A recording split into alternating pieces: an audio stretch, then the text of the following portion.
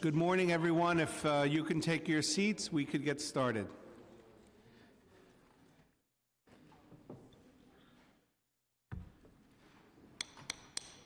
Good morning. My name is Rory Lantzman, and I am chair of the Committee on the Justice System. Welcome all of you to this hearing on issues of criminal discovery practices in New York City. We are joined by Councilmember Alan Maisel, who is a member of the committee. In 2015, a New York State Bar Association task force on criminal discovery declared that, quote, overhauling criminal discovery in New York is urgently needed and long overdue, finding that current law and practice deprives criminal defendants of, quote, critical materials that are necessary for them to make informed decisions about their cases, to undertake proper investigations, to intelligently assess plea offers, to secure and use exculpatory evidence, and to adequately prepare for trial before the last minute. A task force convened by the Chief Judge of the State of New York was hardly sparing in its own critique of the current system of disclosure. Though the minimum standards for criminal discovery are governed by state law and are the topic of much discussion in Albany at present, our city's 5 district attorneys have developed their own policies and procedures to complement or supplement state law requirements. These policies have a direct impact on the operations of their offices and on those of the public defenders, the courts, and arguably the Department of Corrections. They also affect the operations of an overall administration of justice in our city. What role, if any, does the state's discovery statute and each district attorney's office's own rules and practices play in the fair and efficient administration of justice, particularly as it relates to promoting speedy trials, facilitating appropriate plea negotiations, preventing wrongful convictions, and ensuring that victims and witnesses come forth and testify at trial? These are some of the questions we hope to find answers to today, and potentially guide the council as it considers what steps it can take to promote a criminal discovery process in the 5 boroughs that addresses a system that nearly everyone agrees needs significant improvement. With that, I call our first panel of witnesses to testify. Let me also mention that we are joined by Councilmember Debbie Rose of Staten Island, who is a member of the committee. And if you all would raise your right hand and be sworn in, we can get started. Do you swear or affirm the testimony you're about to give is the truth, the whole truth, and nothing but the truth? Thank you very much. Is there any particular order that you've sorted out? I've been voted to go first. Good. Thank you very much, Councilmember, for conducting this hearing. My name is Lisa Schreibersdorf, and I'm the Executive Director of Brooklyn Defender Services. I have been a defense attorney in Brooklyn for over 30 years, and I've worked under 4 different DAs. I think the reason that I'm chosen to go first is to talk about the practices in Brooklyn regarding discovery. When I'm done talking about Brooklyn, the stories you're going to hear from the other boroughs are going to be very different, of course. Brooklyn, I think, is the model of what could be done, or the best that can be done under our very inadequate discovery statute. In other words, our DA has made a decision, and this goes back to Charles Hines, I would say in the early 90s, made a decision that police reports and other information about the case should be turned over to the defense. And he started doing that on a trial basis with one court part, and it was only a couple of months before they realized that when they had turned over the information early in the case is resolved much more quickly. So that pilot project, which was supposed to go for a year, ended up going for about 2 months and was expanded throughout the whole county.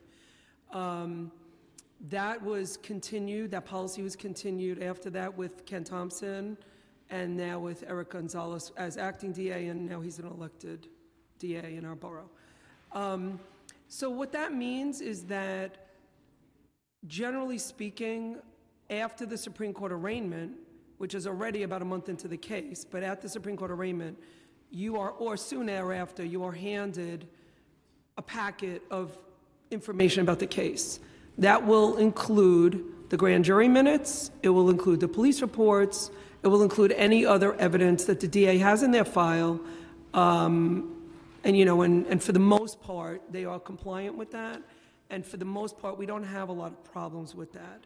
Unlike many assertions that you've heard from other district attorneys around the state and the city, we do not have a problem with witness safety. We do not have a problem with, many of the concerns that you hear.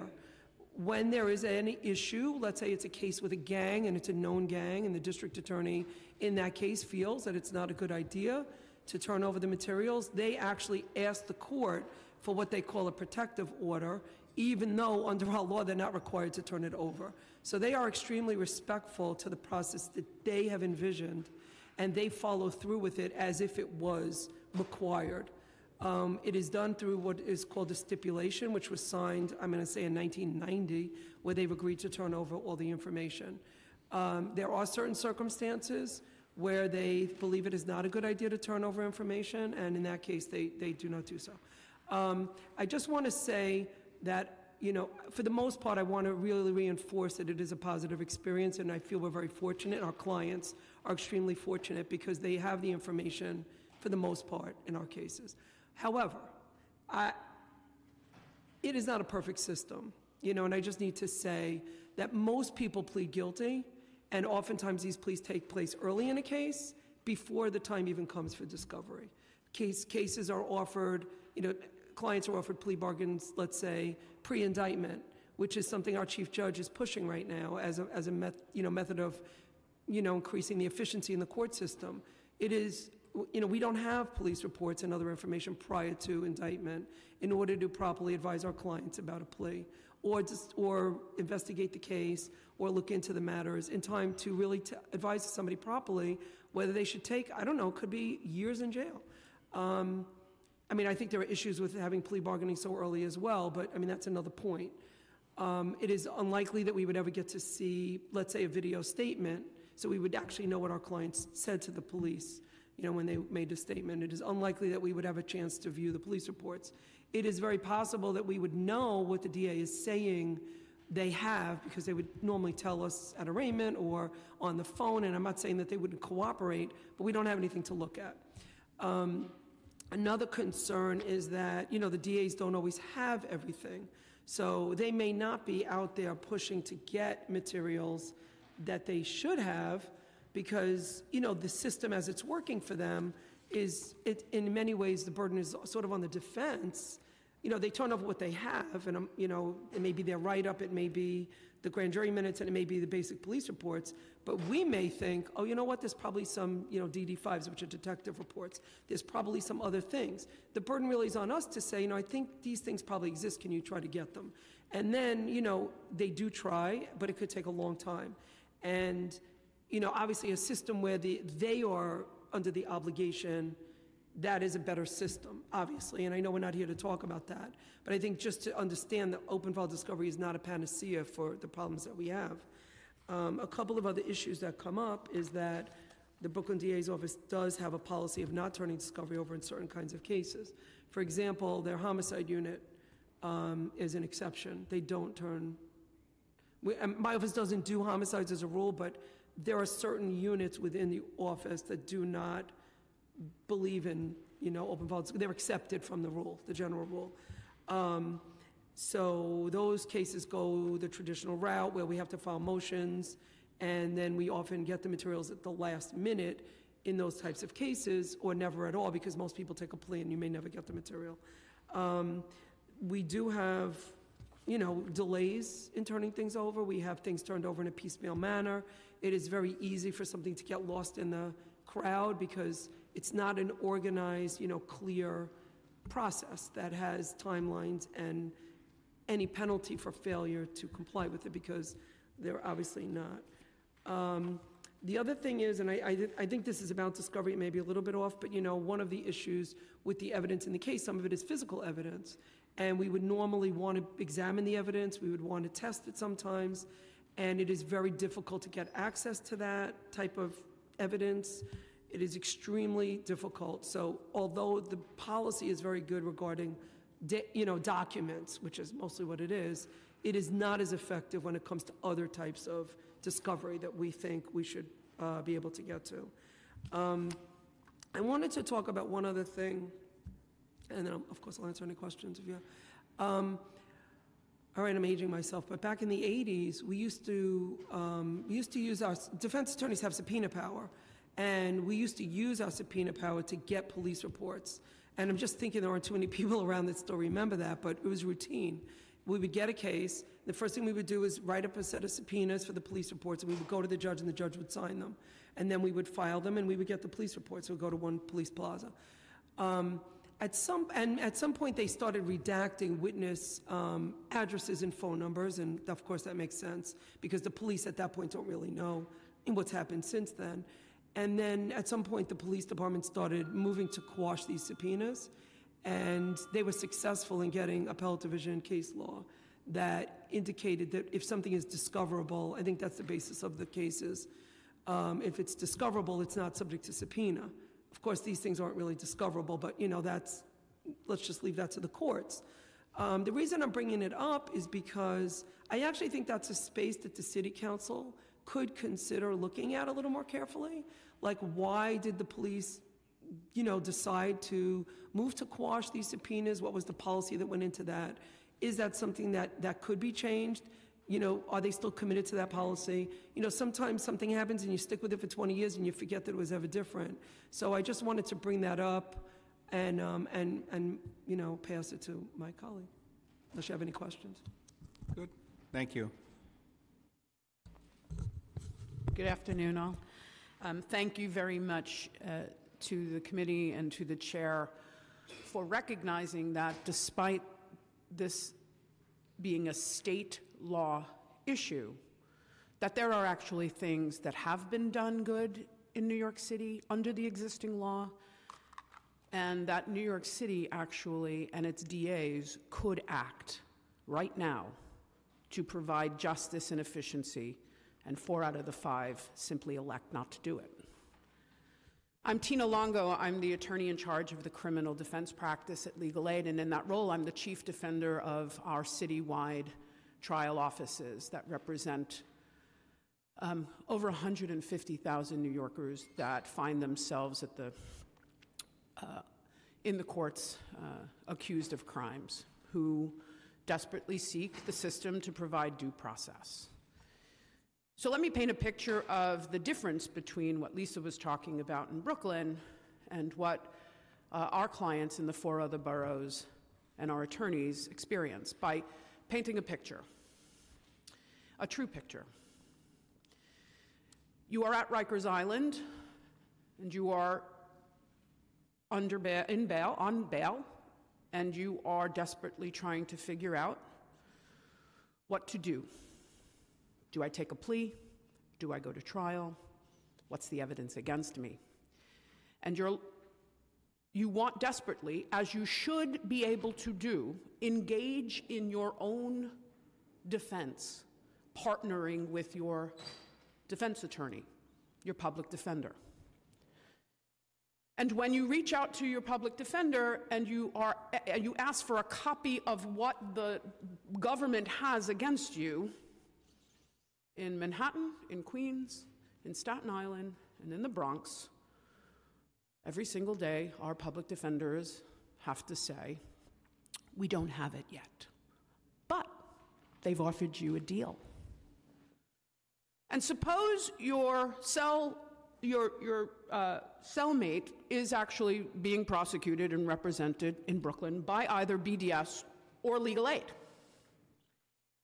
And you watch them going over their evidence, talking about how they've spoken with their public defender or their attorney as to what they're going to do next, and they're engaged actively in their own due process.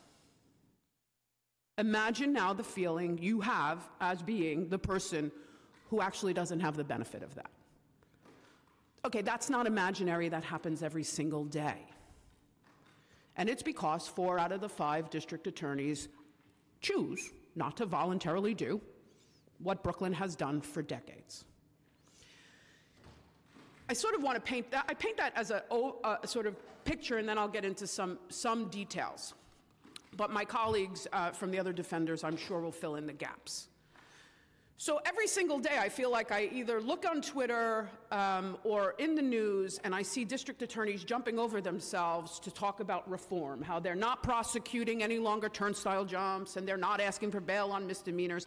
And it feels like it just is sort of every day that they are at the table, first and foremost, announcing it to the press. I want to pause a moment to say that I've done a fair amount of hearings in front of this body and others where government goes first, except I'm told this morning that they have decided today not to be in the front of this issue, but to be in the back of the issue by testifying last, which means they want to anticipate their answers. So I'm going to sort of phrase for you some of the things you should ask them that I'm anticipating they're going to say. And then I want to talk about 2 specific examples of in Manhattan and Queens that I think you should be wary of. The first thing is you should really ask them why actually the 4 of them out of it not following Brooklyn.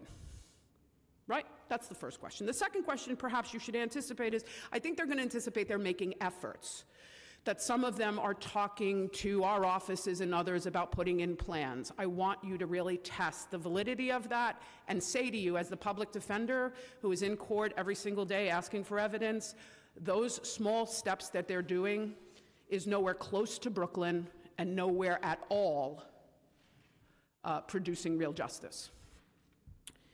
I hope you ask them why they are engaged actively in a lobby with the District Attorney Association of the State of New York, and have been for decades, to actually push back on discovery form. And the issue that they are using as their key throughout the state, but they are members, is witness tampering and protection. And I think it is really important to ask them whether or not they actually don't believe either Charlie Hines or Ken Thompson or Eric Gonzalez, in that if there were witness tampering happening in Brooklyn at the extent this state DAs seem to think, Brooklyn would have voluntarily changed back. So I ask you to think about that. I want to do 2 quick examples of terrible policies that could be changed right now. One, in the Manhattan District Attorney's Office, where I actually started my career as a public defender in 2002, routinely on felony cases, they redact the name of the person who is accusing your client of a crime on the felony complaint. It just says, a person known to the district attorney. I want to pause a moment and say, how is it that a public defender is supposed to investigate? How am I supposed to check for conflicts of interest? And I will tell you that there have been a fair number of those where I have represented my client all the way and through up to hearings, and then had to get relieved because then I learned the name and I do a conflicts check, since we are the citywide provider, and I've had to come off of cases, and 18B has had to get assigned, and any 18B attorney that takes over a case, if doing best practice, has to start from the scratch. These are people who are incarcerated. So it's a justice issue, it's an efficiency issue. I've asked that it be changed. It could be changed because the other DAs don't do that, and it's not been changed. Second thing, Queens. In Queens, there is a practice for felony cases that you will be offered a deal if you waive your right to speedy trial and 18080, which is the presentment of grand jury, to get a deal. Except we don't get discovery. And if you don't waive, they will put the case in the grand jury and indict your client and never make an offer. That is a terrible practice. I am concerned that this OCA is planning to actually now expand that to the Bronx, and it has started, and talks in Manhattan and Brooklyn as well, and the Bronx. I mean, so all boroughs. I want you to figure that could change. The Queens District Attorney could either remove that forceful coercion, or provide discovery before someone is asked to take a plea when we are asked to waive a person's right to liberty and a person's right to go into the grand jury. So on that, I set the table for my colleagues. There are pages upon pages of examples in the testimony I've provided about real-life situations of injustice and inefficiency. Thank you. Thank you. Thank you. My name's Scott Levy. I am special counsel to the criminal defense practice at the Bronx Defenders, and I thank you for this opportunity to testify today. In 2013, Stephen Odias was convicted of a 2009 Bronx murder based on the testimony of a single eyewitness. The jury convicted Mr. Odias despite a lack of physical evidence linking him to the shooting and the fact that the sole eyewitness admitted that he was buzzed from smoking a marijuana cigarette at the time of the incident. Last April, after serving almost 6 years of his sentence of 25 to life, Mr. Odias was released from prison when it was discovered that the original prosecutor in his case had purposely withheld critical information from him and from the jury. Specifically, an investigation by Mr. Odias' post-conviction counsel revealed that the Bronx Assistant District Attorney in the case, under the former District Attorney in the Bronx, had intentionally redacted information from a police report that supported Mr. Odias' innocence. During a canvass of the building where the shooting occurred, detectives had interviewed a woman who described the shooter as tall, dark-skinned male with a heavy beard. Mr. Odias was short, light-skinned, and beardless. The eyewitness also claimed to have gone to high school with the shooter and even gave the detectives a copy of a yearbook photo of the man who she said did it. None of this information was turned over to counsel at trial, and the assistant district attorney later told the New York Times that the redaction in the police report was actually intentional. A functioning system of discovery in the Bronx and a culture of transparency would likely have prevented this devastating miscarriage of justice. And sadly, without significant reform of our discovery practices, we can expect to see more stories like this in the future. New York's discovery law, Criminal Procedure Law, Article 240, is among the most restrictive and aggressive in the country. It requires only a minimal disclosure of information and virtually no mechanisms to ensure that information is turned over in a timely manner, if at all. Years of practicing under the blindfold law have created a culture defined by a lack of transparency among prosecutors and courts, in which critical evidence is regularly withheld and basic principles of due process and fairness are rarely enforced. In the Bronx, despite calls from the district attorney for more discovery to be turned over earlier, discovery remains a rather haphazard affair. Cases are adjourned unnecessarily for months on end, while discovery issues are litigated and resolved, adding to the already extreme delays in the Bronx court system. In our written testimony, we've outlined principles for meaningful discovery reform, namely that it be fair, early, and automatic, and that it incorporate common sense protections for witnesses. However, I wish to highlight one aspect that my colleague from Legal Aid has already brought up, which is the need for discovery before guilty pleas. Only a tiny fraction of cases in our system ever go to trial. The vast majority of cases are resolved through a plea bargain. Because New York's discovery rules do nothing to guarantee transparency, thousands of New Yorkers serve jail and prison sentences and are subjected to the collateral consequences such as deportation, loss of employment, ineligibility for student loans, and eviction without ever having seen the evidence in their cases. Meaningful discovery reform must require prosecutors to turn over information before any guilty plea so that the accused can make an informed decision about whether to plead guilty or to go to trial. A discovery system that follows these principles will not only increase fairness, transparency, and equality, but will promote early and efficient resolution in cases by eliminating uncertainty and allowing plea negotiations in appropriate cases based on shared facts. These early resolutions will in turn contribute substantially to the city's goal of reducing the jail population and closing Rikers Island as quickly as possible. And we hope that the City Council can take a leading role in pushing the city's district attorneys to adopt discovery reform policies and practices. But I do want to just note what is going on in Albany. There are currently two bills pending in Albany, one in the state Senate, which is Senate Bill 7722, an Assembly Bill 4360A, that would make New York a leader in discovery. Both bills would broaden access to discovery for the defense and the prosecution, require automatic discovery to take place early in the criminal process, and critically, mandate the discovery be turned over before the accused accepts a guilty plea.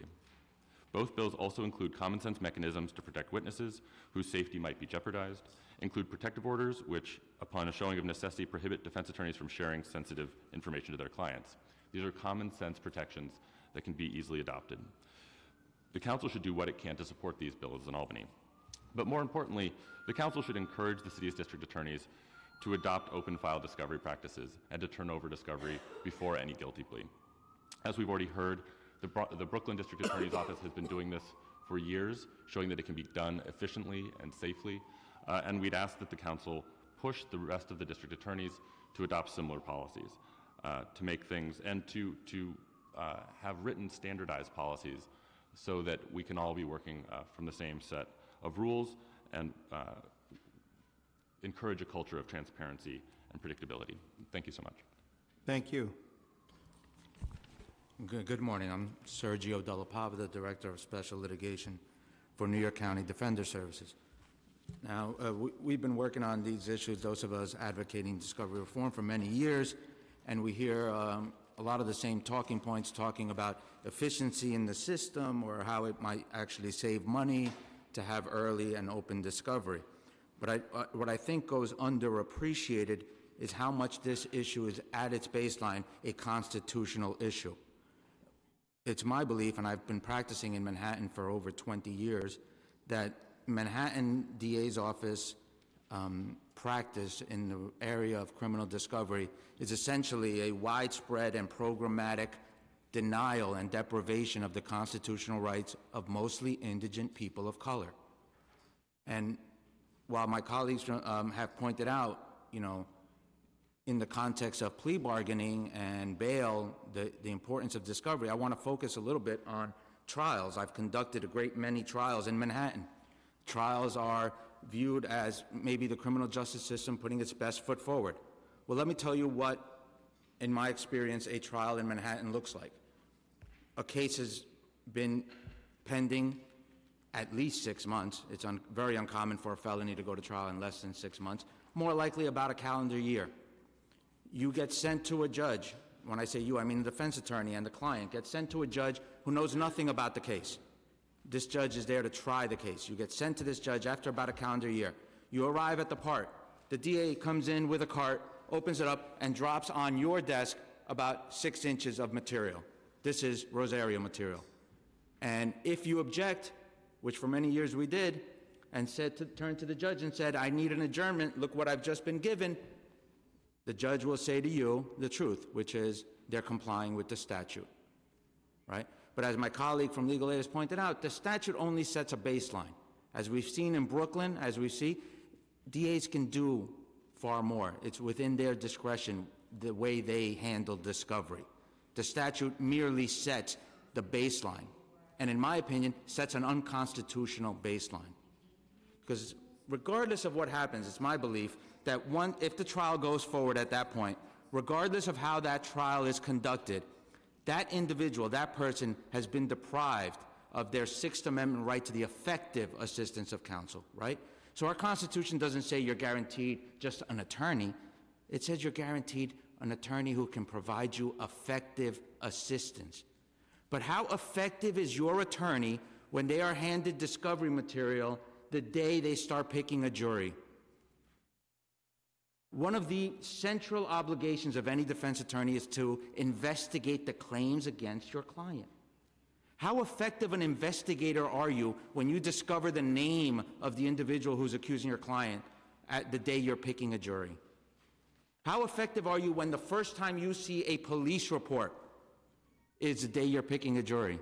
The first time you get grand jury minutes, right? Sworn testimony under oath by the people accusing your client. And the first time you get it is the day you're picking a jury. This is not only a deprivation of your client's right to effective assistance of counsel, their right to confront the witnesses against them, their right to due process, their right to a fair trial. These central tenets of our criminal justice system are being routinely routinely violated by the district attorney's office without any cause. Because anybody who is against meaningful reform in New York has to explain what is so unique about Manhattan that 46 other states can have a more open and more dignified discovery procedure, and yet none of these ills befall them. Because you'll hear from the district attorney's office, well, it's about witness safety. We can't tell you who the witnesses are. We can't give you police reports. Don't buy that when you hear it. A majority of felony trials, and certainly at one point, the vast majority of felony trials dealt with drug cases, buy and bust operations, where there were no civilian witnesses, where the police officers were the only witnesses. Did the district attorneys routinely hand over discovery material in those cases, since there was no concerns about witness safety? Absolutely not. This is a strategic decision by them to press an advantage that was given to them by statute, given to them without concern for the individual rights of indigent people of color, and which they are now pressing to their strategic advantage. And they'll admit it. I'm not imputing some kind of bad faith to them. They'll admit it to me. They'll say, you'll get the discovery material when we get sent to the part and I see that the case is really going forward. What does that mean? What do they fear? They fear you'll go to a part, somehow the case will get adjourned, and you'll have the discovery material for the 2 weeks that the case gets adjourned to. I've had everybody in my office has had countless DAs tell them precisely that. Once I know the case is really going forward, that's just code for once I know you can't fully investigate what I'm about to tell you, then I will hand you the discovery material and comply with the statute. Any claim from them that they are just practicing in accordance with some kind of statutory framework and that it's not the pressing of an absolutely illegitimate advantage is baseless and should be challenged by this committee. Thank you. Thank you very much. Let me mention that we've been joined by council members. I don't remember if I recognize Council Member Rose, but if I did, she gets a second shout out. Member of the committee from Staten Island, Council Member Cohen from the Bronx is a member of the committee, and Council Member King from the Bronx as well. I'm just a simple country lawyer, and not everyone in the council is a lawyer at all. So before we get into the details, which I very much want to get into, can one of you just explain for us the distinction between Brady material, Rosario material, and the discovery rules? There is a perception that I have encountered in discussing this issue with my colleagues. Well, doesn't the Constitution require that the district attorneys turn over certain information, and what does the discovery laws have to do with that? The short version, though. I'll do my best. We'll start with Brady, right? Brady is information that tends to show that a person is innocent or or guilty of a lesser crime, or that a witness has problems with credibility. So information that undercuts the principal case of the prosecution. So Brady material is, DAs must turn that over. They must turn it over at a time, and what the law essentially says is at a time that it can be useful. So by definition, the information that the district attorneys have that inculpates your client, that actually supports their case against the defendant, under Brady has nothing to do with that, right? That's right. So, but in the case that I spoke about in my testimony, that was very clearly Brady information. An eyewitness identified someone who looked nothing like the person that they had arrested. That would be sort of quintessential Brady material. Rosario is sort of a broader category. Rosario refers to statements of witnesses who are going to be called at trial, right? So prior statements of people who are going to actually be testifying at a trial or at a hearing. And that too must be turned over, but again, there are no time frames for that. So that is the information that my colleague from New York County was talking about that gets sort of plopped down on the desk as the jury pool files into the courtroom. Discovery is, in theory, could encompass everything else, right? That information that you're talking about that may inculpate somebody. That is police paperwork generated by an officer who will not be testifying, right? A number of officers or detectives or law enforcement personnel or just, anybody touch a case and create paperwork, create statements, generate evidence and material, right, that is not necessarily tied to a person who will be testifying at trial. All of that is potentially discoverable. However, under New York's law, a lot of that is not discoverable. There is a huge sort of universe of material that is associated with a case that in other states is absolutely discoverable, but in New York is not discoverable. But under a system... Could you rattle off those examples? What is discoverable in other, whichever one of you, and then I want to get into Brooklyn. What is discoverable in other states that is not discoverable here, as you're describing? Well, so in North Carolina, for example, they have... That liberal bastion. Yes, they have open file discovery, which means anything in the file gets turned over, right? And that happens fairly early in the case. It is sort of radical transparency, which is sort of as it should be. So there are no limitations to what is discoverable. It is whatever is in the prosecution's file. And that allows everyone to know what all of the evidence is. It doesn't allow district attorneys to pick and choose what they believe to be relevant or not relevant, or what they believe to be exculpatory or not exculpatory. It basically says, here's what we've got. There are common sense protections if there's real reasons not to turn something over, but the default is to turn over everything. Other states sort of have a laundry list of things. They say you must turn over A, B, C, D, E, F, G, and those are generally relatively comprehensive lists. So there are sort of two models. There's one that says turn over everything, and then there are other models that sort of create a list that must be turned over, but generally New York is among the 4 worst states in terms of what must be turned over. 46 states require more to be turned over. Sorry, maybe I missed it. Could you give us some examples of the kinds of things that in New York are not required to be turned over? Sure. Police reports written by officers who will not be testifying. Not even like the day of the trial, here's your 6 inches. Right, so...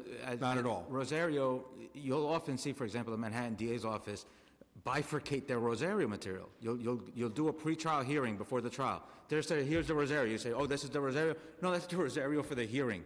In other words, I'm only calling these 2 officers at the hearing, so here's the Rosario that I have to give you as a matter of law. I still have this other section of Rosario that is applicable to the trial. And then, as Mr. Scott is pointing out, there's this whole other material that I'm not even calling them as witnesses on the trial, so you'll just never even be aware of its existence. I may have interviewed a witness, but if they're not being called as a witness at the trial, it's not technically Rosario, because Rosario is prior statements by witnesses at the trial in the control of the people. I mean, it really just gets that. Yeah. Any other examples? Thank you. Again, it is so very broad, but let's say, for example, a person is arrested for, an alleged crime. The officer who makes the arrest fills out the arresting officer paperwork. So that is what the person looked like when they were arrested, where and when they were arrested. Let's say 3 days later, other detectives go out and canvass the building. They they knock on doors, talk to potential witnesses, and they discover that somebody heard a noise or saw something or has some sort of piece of information. Those detectives may write up a separate report. The district attorney may determine that that canvas material isn't relevant to their case. They're not going to call the detectives who did the canvas. And so the paperwork that was generated through that canvas would not have to be turned over because it's not related to a person who would be called at the But I should point out that from the, I don't know if everybody will agree with me, but from the defense perspective, our largest issue is not that we don't get something ultimately. It's that it's the timing, right? Or for example, certainly in a case where a defendant takes a plea, right, and the case never gets to trial or never gets to hearing, you literally will never see a police report in that case. That is the vast majority of ways criminal cases end in this city, is a client taking a plea and serving a sentence without ever having seen a police report or anything really tangible beyond a criminal court complaint. So I want to get into Brooklyn. Just tell us, because you described Brooklyn, these were not your words, but sort of like the gold standard for what, well, let the record reflect that the witness rolled her eyes. Well, I think it's the gold standard under our current system. Okay, let me just say that. Yes, I would agree with that. And under this system, which is nowhere near a gold, qualified for a gold. Yes. It's not even eligible for the Olympics. Go ahead. So when does the Brooklyn DA turn over this material? And does the Brooklyn DA also turn over this other material that they're not otherwise required to produce, or does what distinguishes them is merely the timing of them turning over the material that ultimately, if it went to trial, they would have to produce, but they're giving it to you up front? No, their philosophy is more like the open file philosophy that you heard about in North Carolina. They turn over whatever they have. Okay, with, just remembering that if they think there's a problem with any particular item, they will approach the judge and ask for a protective order and say, we don't want to turn it over because we have a fear of any kind of witness safety or intimidation. And obviously, they don't even really need a judge's ruling not to turn it over, but they're respectful, and the judges normally do grant those requests because they're very limited. So we get everything, and we get it early on in the case. Now, early on is after indictment, which is still a month in to the case, okay? So, an optimal situation would be to get everything on day one, because surveillance videos, for example, are only usually good for about a week. Most places that have surveillance going usually retape over their, whatever they've seen, whatever, is on the tape, they retape it. So if you don't get out there in the first week, now normally we go out anyway because we usually know where the incident happened and we try to find surveillance. But what happens is sometimes even the specifics of the location can be very different in a complaint, or it can be very vague in the initial complaint. And then when you get the actual police reports, there's a lot more specificity, like it was in front of this particular store, or, one thing is on the corner, another thing is in front of a certain address, but the police reports will be really specific. And we may have lost a chance to get video. That's just one example. We don't do a lot of pre-indictment plea bargaining, but we do some, and that takes place within the first week. And we do not get anything in that first week. So although it's early in the scheme of things, and it's complete in the scheme of things, I will give you an example of why it's not the perfect system. The detectives that Mr. Levy was just talking about, so they wrote up the canvas, that paperwork didn't even go with the package, the initial package that went when the person was arrested, that went to the DA's office. So sometimes no police reports go, but let's assume that the arresting officer had a complete package of police reports that they brought to, when the person was arrested. The detectives didn't do their work until 3 days later. So there is no requirement that the detectives then send their reports to the DA, right? The DA has to request them, and the DA has to notice that there were other police reports.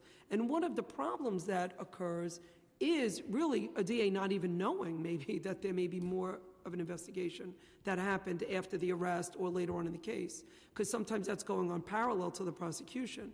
And so I think those are the kinds of things that tend to get delayed longer and longer until oftentimes we're the ones that figure out, I think there was a detective involved in this case.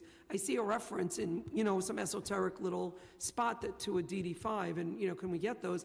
And then the DA sometimes has trouble. I don't want to give short shrift to the DA problems that they have, which I'm sure they'll talk about, getting information from the police department. There's definitely a divide, because that is not automatically just constantly sent. Right. In the Brooklyn DA's office, do they continually update you with new information as it comes in, or is it just like one dump at the beginning and then we'll see your trial? No, they will continually update.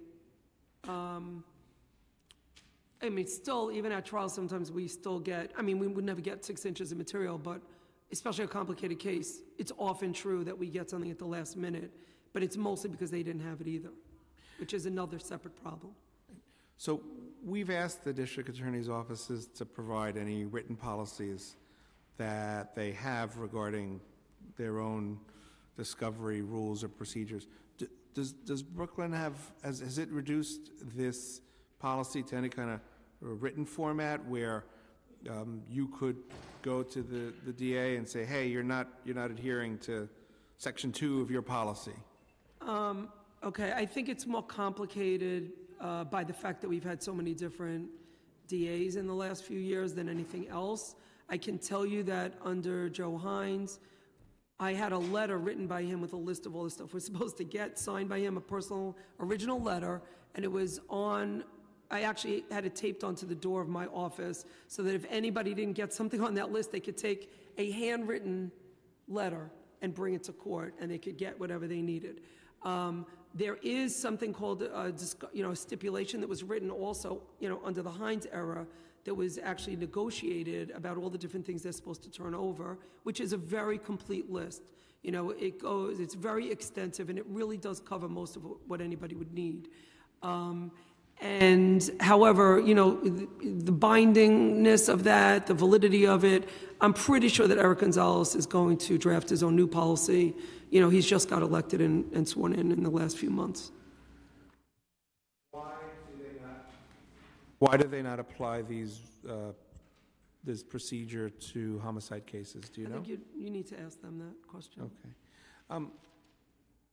One of the things that I have heard from the DAs, and intuitively I think it is a very compelling argument, that it's hard enough to get victims and witnesses to participate in these trials, to show up.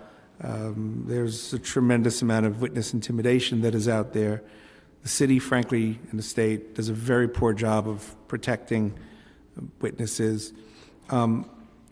What kind of standards do you see being applied when the Brooklyn DA's office goes for a protective order? I assume the protective orders are almost always to protect the identity of a witness, or what's that conversation like with the court? What is the court looking for the DAs to show that would justify withholding the identity of a witness?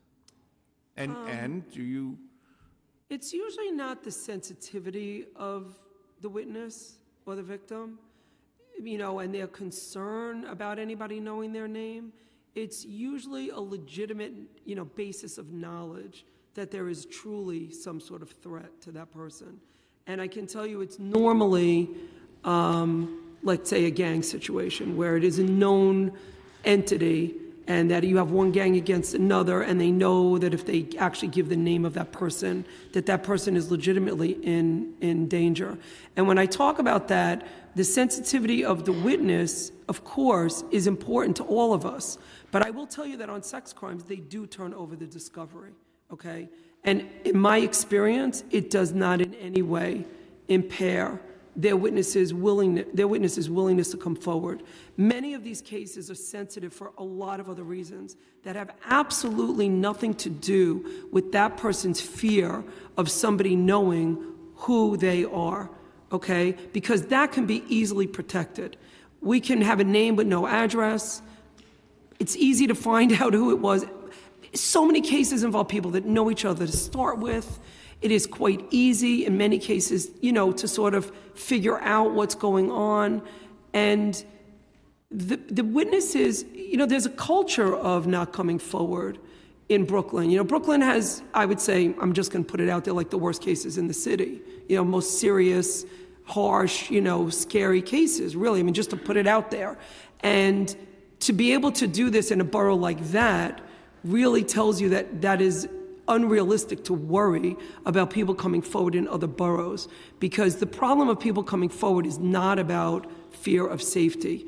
It is really very complex, and it's not about that, in my opinion. Could each of you address that, because it is such a central argument from the district attorneys? Sure. So the first thing I would say is 46 other states, including North Carolina and Texas, the other bastion of progressiveness, have done this. And actually, in the New York State Bar Association Task Force, that was made up of defense attorneys, judges, and prosecutors. They called the prosecutors from other jurisdictions who said, we don't have an issue. And if we did, we would change it.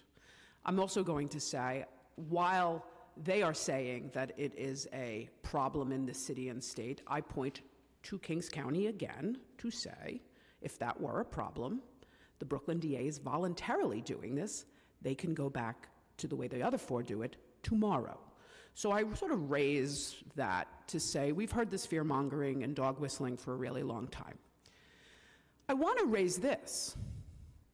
At some point, if the system is providing the due process that my colleague from New York County talked about under the Constitution, there would be a trial. that means the person has to come into court.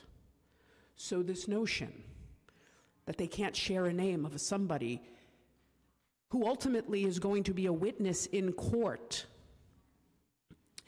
really should paint for you the picture that they don't want to actually turn it over before then, because really what it is it's a strategy to take a plea so that the witness perhaps never comes to court. Now, I'm not saying that their duty is not to protect witnesses. I am saying that there are ways in which to do it. So the New York State Bar Association, because there were district attorneys and judges on that commission, actually highlighted not only protective orders, but a few other measures that could be done right now to actually protect witnesses in those very limited cases. First of all, you can carve out, as the New York State Bar Association plan does, gang cases. It also carves out homicides and sex crimes. And while we don't agree to that, because I do think we have a duty, regardless of the severity of the charge, there are those protections. There is moving for a protective order. There is them making an application to a judge that they will turn it over to defense counsel for the purposes of our investigation and so that we understand the likelihood of a conviction so that we can advise our clients, and then the judge could order us not to share that information with our client until there is a trial, in essence, gag ordering us, and that, because a judge ordered it, would mean I don't have to turn it over and I can still be effective under the Sixth Amendment. Or, if there is an issue about providing me not only a name or an address, or a name where I would get an address because they don't want people to be disclosing a home address, the New York State Bar Association plan allows for them to call the witness to their office, for me as defense counsel, without my client, to go talk to the witness so I do not know the home address until it is relevant. Therefore, I can talk to a witness face to face, and I would do it without my client. So there are protections. So when we hear about fear-mongering and witness tampering, I am going to pause again to say, you have to dig deep, and I ask you to do so. I would welcome the perspective of the practitioners in the Bronx and Manhattan on the issue of witness intimidation. You know, it's not a problem. It just isn't.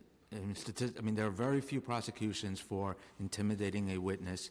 The vast majority of cases don't involve a civilian complainant that has to be protected. To run an entire discovery practice that affects, you know, in Manhattan, 100,000 people a year based on this incredibly rare occurrence, and to center your practice around, you know, this fear, it makes no sense whatsoever, in my opinion. So I think it's just a talking point that's disingenuous. I echo the comments of my colleagues. We don't see a rash of charges of witness intimidation, and what I think you see too among the boroughs is, you know, you have the model of Brooklyn DA, you know, put up juxtaposed with the Manhattan DA. The Bronx is somewhere in the middle. We do get information, but it comes in drips and drabs. There is no sort of set policy. There is no sort of predictability in the process. But we do get information sort of along the way. Most of what we get is on the eve of trial, but there is sharing of information. It is haphazard and unpredictable, but it happens. And there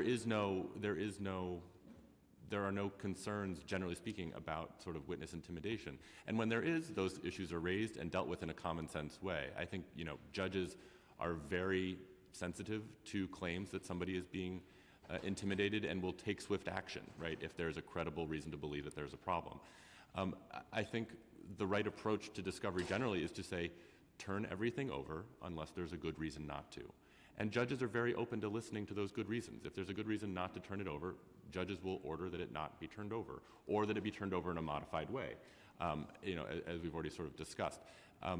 The argument that a blanket prohibition or a blanket policy of not turning things over, you know, is just too expansive and too far-reaching credibly counter what is a very narrow and small problem.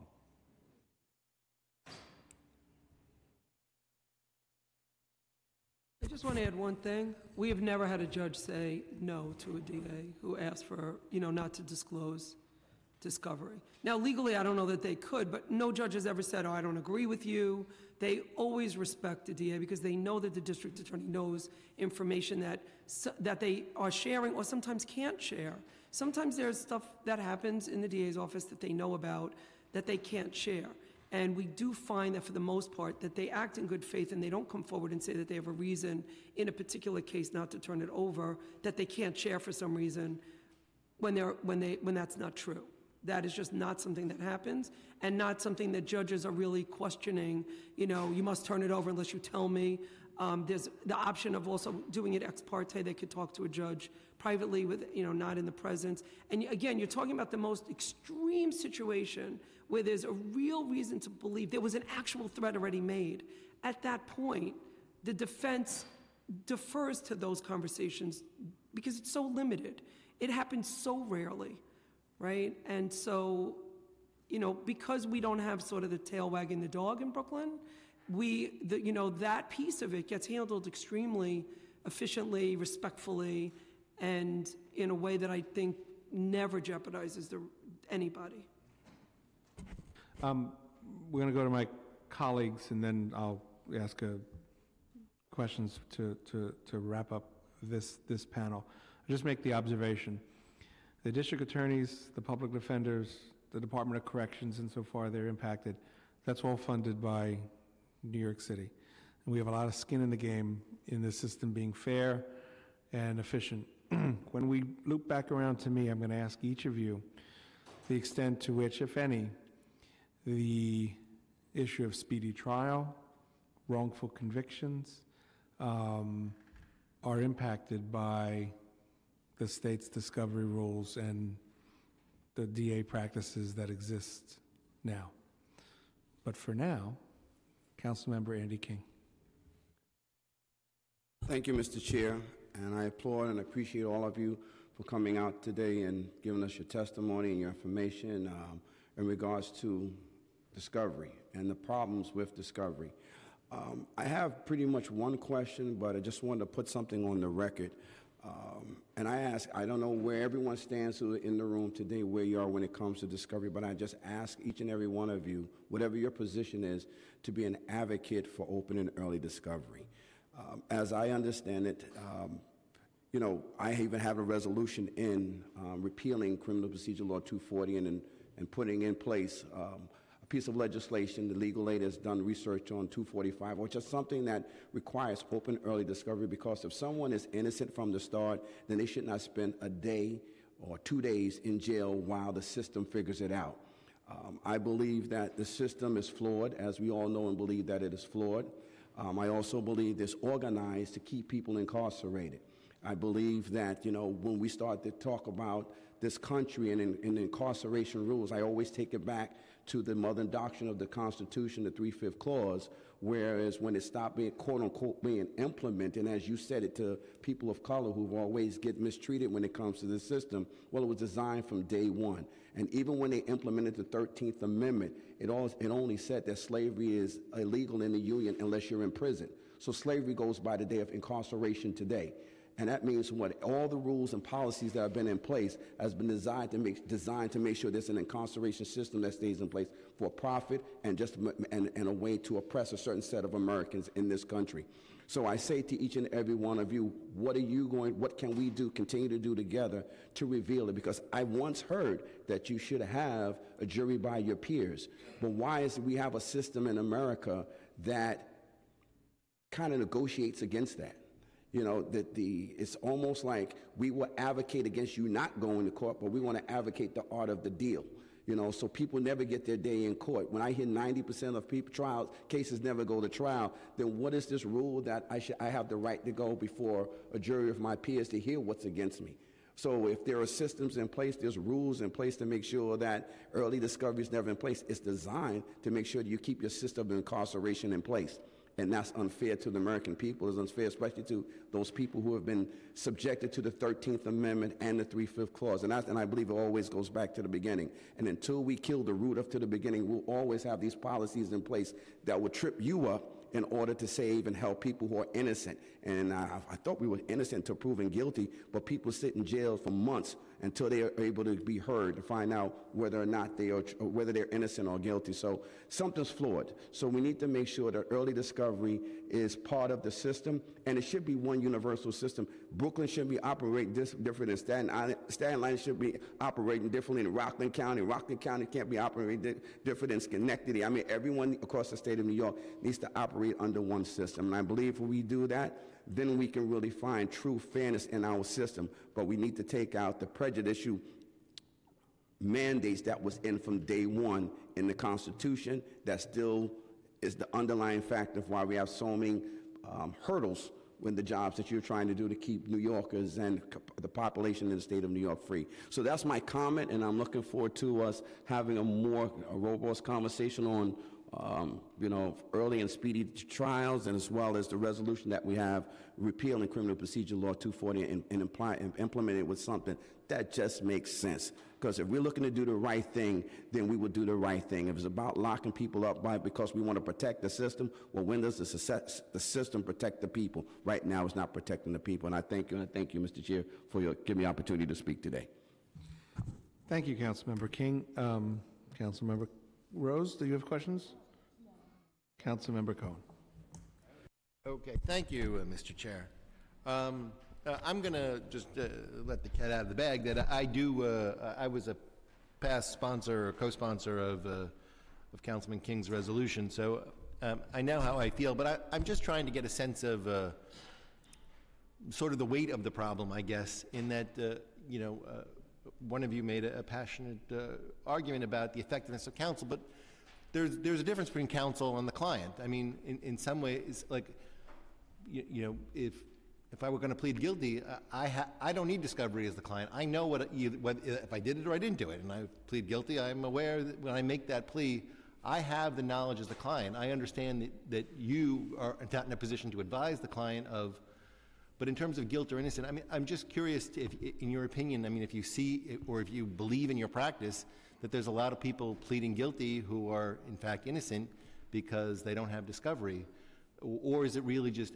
And I'm completely sympathetic, and I understand that having effective counsel is vitally important, but it would be significantly more outrageous than it is already if it was leading to, I think, a significant number of people pleading guilty who are not guilty. So could you just talk to that for a second? Let me take that one. I mean, I don't know what a significant number would be, but I mean, there's no question that the discovery practices as currently constituted gravely increase the risk of wrongful convictions.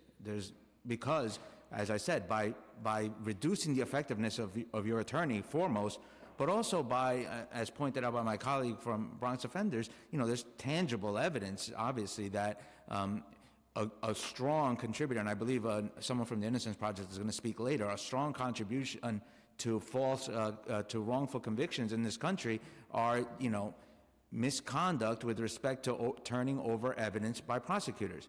And what happens is when you create a situation like this, where you have a DA's office, as in Manhattan, saying we're just going to do the bare minimum, we're going to barely just comply with the statute, you create a culture where what's prized is strategy and leverage towards gaming a result more than justice, which is what a prosecutor is charged with seeking. You create a game situation. You create the playing of games, the hiding of certain things.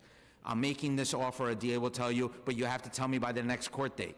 Well, how can you advise a client whether or not to take this offer that's going to, affect the next decade of their lives when, unbeknownst to you, the DA's been not handing you grand jury testimony where maybe the complainant expresses significant doubt as to an identification, or maybe sets forth a self-defense claim? Because there have been countless times in my career where I've said to a client, oh, I can't believe this client's not taking this plea. Suddenly I get that 6-inch pile I've been telling you about, and I say, oh, I see now why the client has been so reluctant. There are tangible problems with this case, not just problems in a strategic sense, actual doubts about, the way the DA has been portraying this case, portraying a complainant who saw perfectly, who is 100% confident, I'm looking at the grand jury minutes. Now I understand why my client's been so reluctant to take this offer that, to me, seemed good. So it cuts both ways. Many times our clients understand that there are all these weaknesses in the case, and we are kind of inured to that after decades of saying, yeah, well, you're not being realistic. Get the police reports. Oh, boy, I'm really glad that the client didn't take a plea in this case. So it's less about, you know, the Hollywood guilt or innocence, and more about dignity for our Constitution, respect for the criminal justice system. You know, this current format greatly reduces respect for our criminal justice system. I went to an event in Monroe College sponsored by Discovery for Justice, and it was a packed auditorium. There was anger in the community, mostly people of color who have seen, you know, loved ones go serve long sentences without ever having been shown, without ever having read a police report on their case. Tangible anger in that audience. Tangible anger from our clients to us. As my colleague from Legal Aid pointed out, the situation where a client calls his lawyer and says, well, let's start talking about a plea, and the lawyer says to them, I don't have that information. You know, that's not the end of that interaction. The client doesn't believe you're being honest with them. They attribute bad faith to you, or laziness, or apathy. They don't want to hear that that's the system and that there's nothing we can do to change it. They blame us. Case has been going on for 8 months. How can you still not show me a police report? I've had a variation of that conversation probably 5,000 times in my life. And they don't, and many times they do point to, my cellmate has seen everything a month into the case. You look up the person they're talking about, sure enough, Kings County, right? How do you explain to a client facing a decade in prison that, you know, if they had been arrested over the Brooklyn Bridge, it would be a totally different situation, and you can give them tangible, informed advice, but because they're in Manhattan, you can't. Can I just address that? Because I want to answer just like a little more specifically. You know, it's very easy to think somebody's either innocent or guilty and they know, but there are so many variations on that. And, you know, we've obviously spent our entire careers analyzing those issues, but I'll give you a few examples. You might have, let's say, stabbed somebody with a knife. It may be, you know you did it, but it may be self-defense. And that's a nuanced conversation that you need to have with your own client, and that person needs to have with themselves when they're being offered a certain plea. And let's say that there are 5 witnesses that say, yes, it was definitely self-defense. I mean, then you know that as a lawyer, you can say to that person, you know, you should go to trial because, you know, you're going to win this trial because you're right. You are innocent, but it's a legal innocence, right? Because you did stab the person. But then if you know there are 5 witnesses that tell a story that's a little different than what, you know, your client is saying, you might say to that person, well, that's a big risk. If you go to trial, you're probably going to lose. Now, keep in mind that when you have 2 people in an incident, even if 5 people said one thing or 5 said the other, doesn't even mean that's, you know, it's a game of telephone, right? You don't even know what really happened. And so when we talk, it's very, it's tempting to basically say the person knows what they did, but there's so much more because for example, I mean, there's a story in her testimony about a client who actually did go into a store and steal items from the store, but he was so drunk that he doesn't remember it. And so, look, do I think that's the greatest thing in the world that the guy's so drunk he doesn't remember it? No. But when you read the story, you understand that the original allegations was that he took some items and took money from the cash register. But when we eventually got the information, we saw in the surveillance, he never took money from the cash register. He took food. And with that, and with him knowing and getting to see that surveillance himself, or the police reports, I can't remember right now, he was able to get to a place where he recognized what he needed to do. And by the way, the district attorney also recognized that they needed to reconsider their offer. And now he took drug treatment, and he successfully completed treatment, and that's a net gain for everybody. So there's a lot of gray area in whether somebody did or didn't do something. And I just want to also add, let us not forget that when somebody didn't do something, that those are the people that are getting hurt the most by this process. So they know they didn't do something, and they refuse a plea in a case where the mandatory minimum is 5 years in jail if they get convicted. And they're making this decision. They might have a probationary plea in front of them, and they're innocent, and they have a chance to walk away from this without ever worrying about going to jail, which is the worst thing that could ever happen to somebody who's innocent. And we can't even tell them, don't take this plea, which will, impact your job, your life for the rest of your life, because we can't say, look, you are innocent, but we have no idea what the evidence is going to look like at the trial, and what's your chance to be vindicated. So I think we should remember that is one part of the analysis, that the person knows, but the innocent person is the one who knows the least about what actually happened during that incident. So that's the person, that gets hurt the most. I guess what I'm just trying to get a feel for, and we're looking at it systemically, and I understand that if you're the individual who's looking at serious time, or any time, that it's profoundly important to you. But looking at it systemically, I'm just trying to get a handle on: is this, in terms of impacts and outcomes, is this an enormous problem? Is it a relatively small problem? In terms of, I don't know if you can speak to this, but disposition times.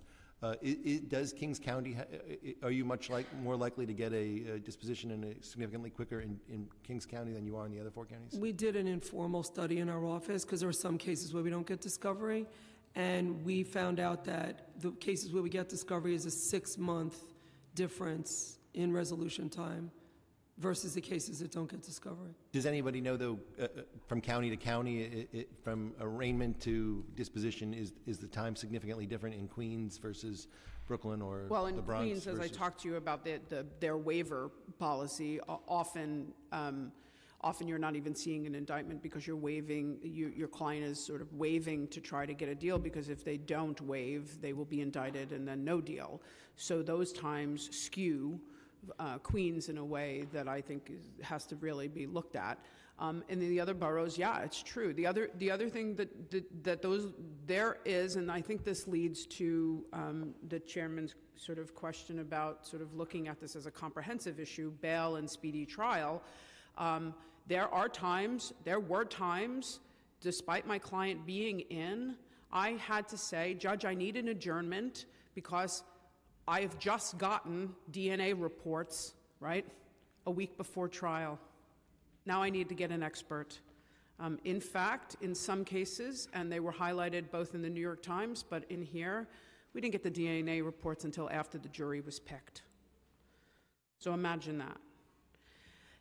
To talk about sort of the systemic problem, I want us to hopefully look at this as a justice issue. And I often compare criminal discovery with civil discovery. So some people may practice, who are lawyers, practice in the civil world. We actually don't look at it from who's at fault and who's not at fault, or who did the malpractice and who didn't. The fact is, on civil matters, when money is the outcome, or fault, civil fault, is what you're deciding. You're not deciding guilt or innocence. So we're not saying because you're guilty, there's not an innocence problem, we shouldn't change the system. That civil system provides for interrogatories, questions you ask your opponent that are fully asked, depositions where you are meeting the client and questioning them outside of trial on the record. You have pretrial evidentiary hearings where the judge orders turning over, and if not, you can move for preclusion at trial or summary judgment of an issue. That's when money is at stake. If liberty is at stake, I want us to pause to say the calculation on justice is not, is this unfair to innocent people? The calculus is this unfair to the system? And the question there is yes. If I can just address your question. One of the tricky parts about answering your question is that because our discovery system is so broken, we don't know what we don't know, right? So it's in some sense an unanswerable question, because as sort of wrongful conviction cases show, there is a world of evidence out there that is just kept hidden from view. It comes to light in a handful of cases, right, where a conviction is overturned. And if you read those cases, you always see that there's some very specific set of facts and some, dogged family member who for years went after this case and found the one thing that sort of broke everything open, right? But we shouldn't have to depend on that to reveal what we don't know, right? And the trouble, again, with the question is, how many people are pleading guilty when they shouldn't have pled guilty? We'll never be able to answer that because we don't know, right? We don't know what we don't know, and without having full transparency, it's sort of an unanswerable question. Thank you, Mr. Chair. Councilmember Rose. I just have one very simple question. Are these restrictive discovery laws keeping you from being the most effective, providing the most effective defense for your clients? Yes. Thank you. Simple question, simple answer, I think. Without question, absolutely. And that's outrageous. And in so doing this, since you are tasked with defending them and providing them with the most information that allows them to make an informed decision about the rest of their lives, you are, in essence, without the adequate discovery, you are a party to fueling the pipeline to prison. Would you say that's so? We have no choice but to say yes to that. Do we want to say yes to that? Absolutely No. not. Absolutely not. Do the 1,200 public defenders of Legal Aid Society and our colleagues in each one of our offices, and frankly our colleagues throughout this state, want to practice like this? No. But if we look at it as this is what we have, and in the moment, we have to act on the best interest of our client. And if that is to waive, unfortunately, months upon months to try to get a deal in Queens without having any discovery, that's in the best interest of the client. We have to do that. And if you want to provide the best defense for a client, you now then sort of become party to them no longer having a speedy trial, because if I'm correct, I heard you say you now have to ask for an adjournment to try to provide the best type of defense for your client. That's right, because So now- the stakes are that high. And The options are either, the pipeline to prison or delayed justice. that's right. And when you look at it also in terms of bail, the providing of information earlier to us could allow us, and often if we get it, for instance, through our own means, I find out information and I get an investigator and they go out, and I believe that there is a change of circumstance, I am going to make a bail application to reduce that person's bail or get them out. I can't do that, or I can do it more if I had the information earlier to make a real change. And so it is, as we have said in Albany, and as we have said, it is a comprehensive approach to criminal justice reform, and discovery helps in all matters, whether it's speedy trial or looking at bail and the assessment of bail and that decision by a judge that is made in New York City 24 hours after arraignment with very little information based on just the application of the prosecutor and the information provided in the prosecutor, but without any real evidence. If I had then, within 5-10 days after that, given the information, I can go back and do a bail application and say, 24 hours, now there's more information, judge, release my client on their own recognizance. But I can't. I can't. And speedy trial, I can't. So it is the linchpin Providing us information is the linchpin for us to do what is right by our client. And we, in all of our offices, have gotten really creative to do more for our clients with the very little information. And you need the tools to do your job effectively. We need that information, clearly. Thank you. You know, I don't know what's going to happen up in Albany, obviously, and whether or not this is going to be the year. But one thing that we might be contemplating would be, as we have funded Vera to do, or CCI to do different studies and different pilots, and Vera's embarking on a pilot related to bail and the information that's available to judges and everyone involved.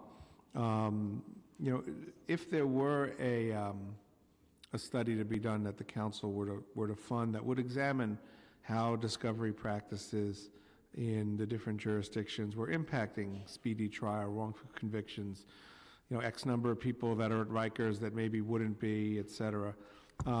Would that be a fruitful endeavor on our part? I would, of course, looking at it, and data is critical.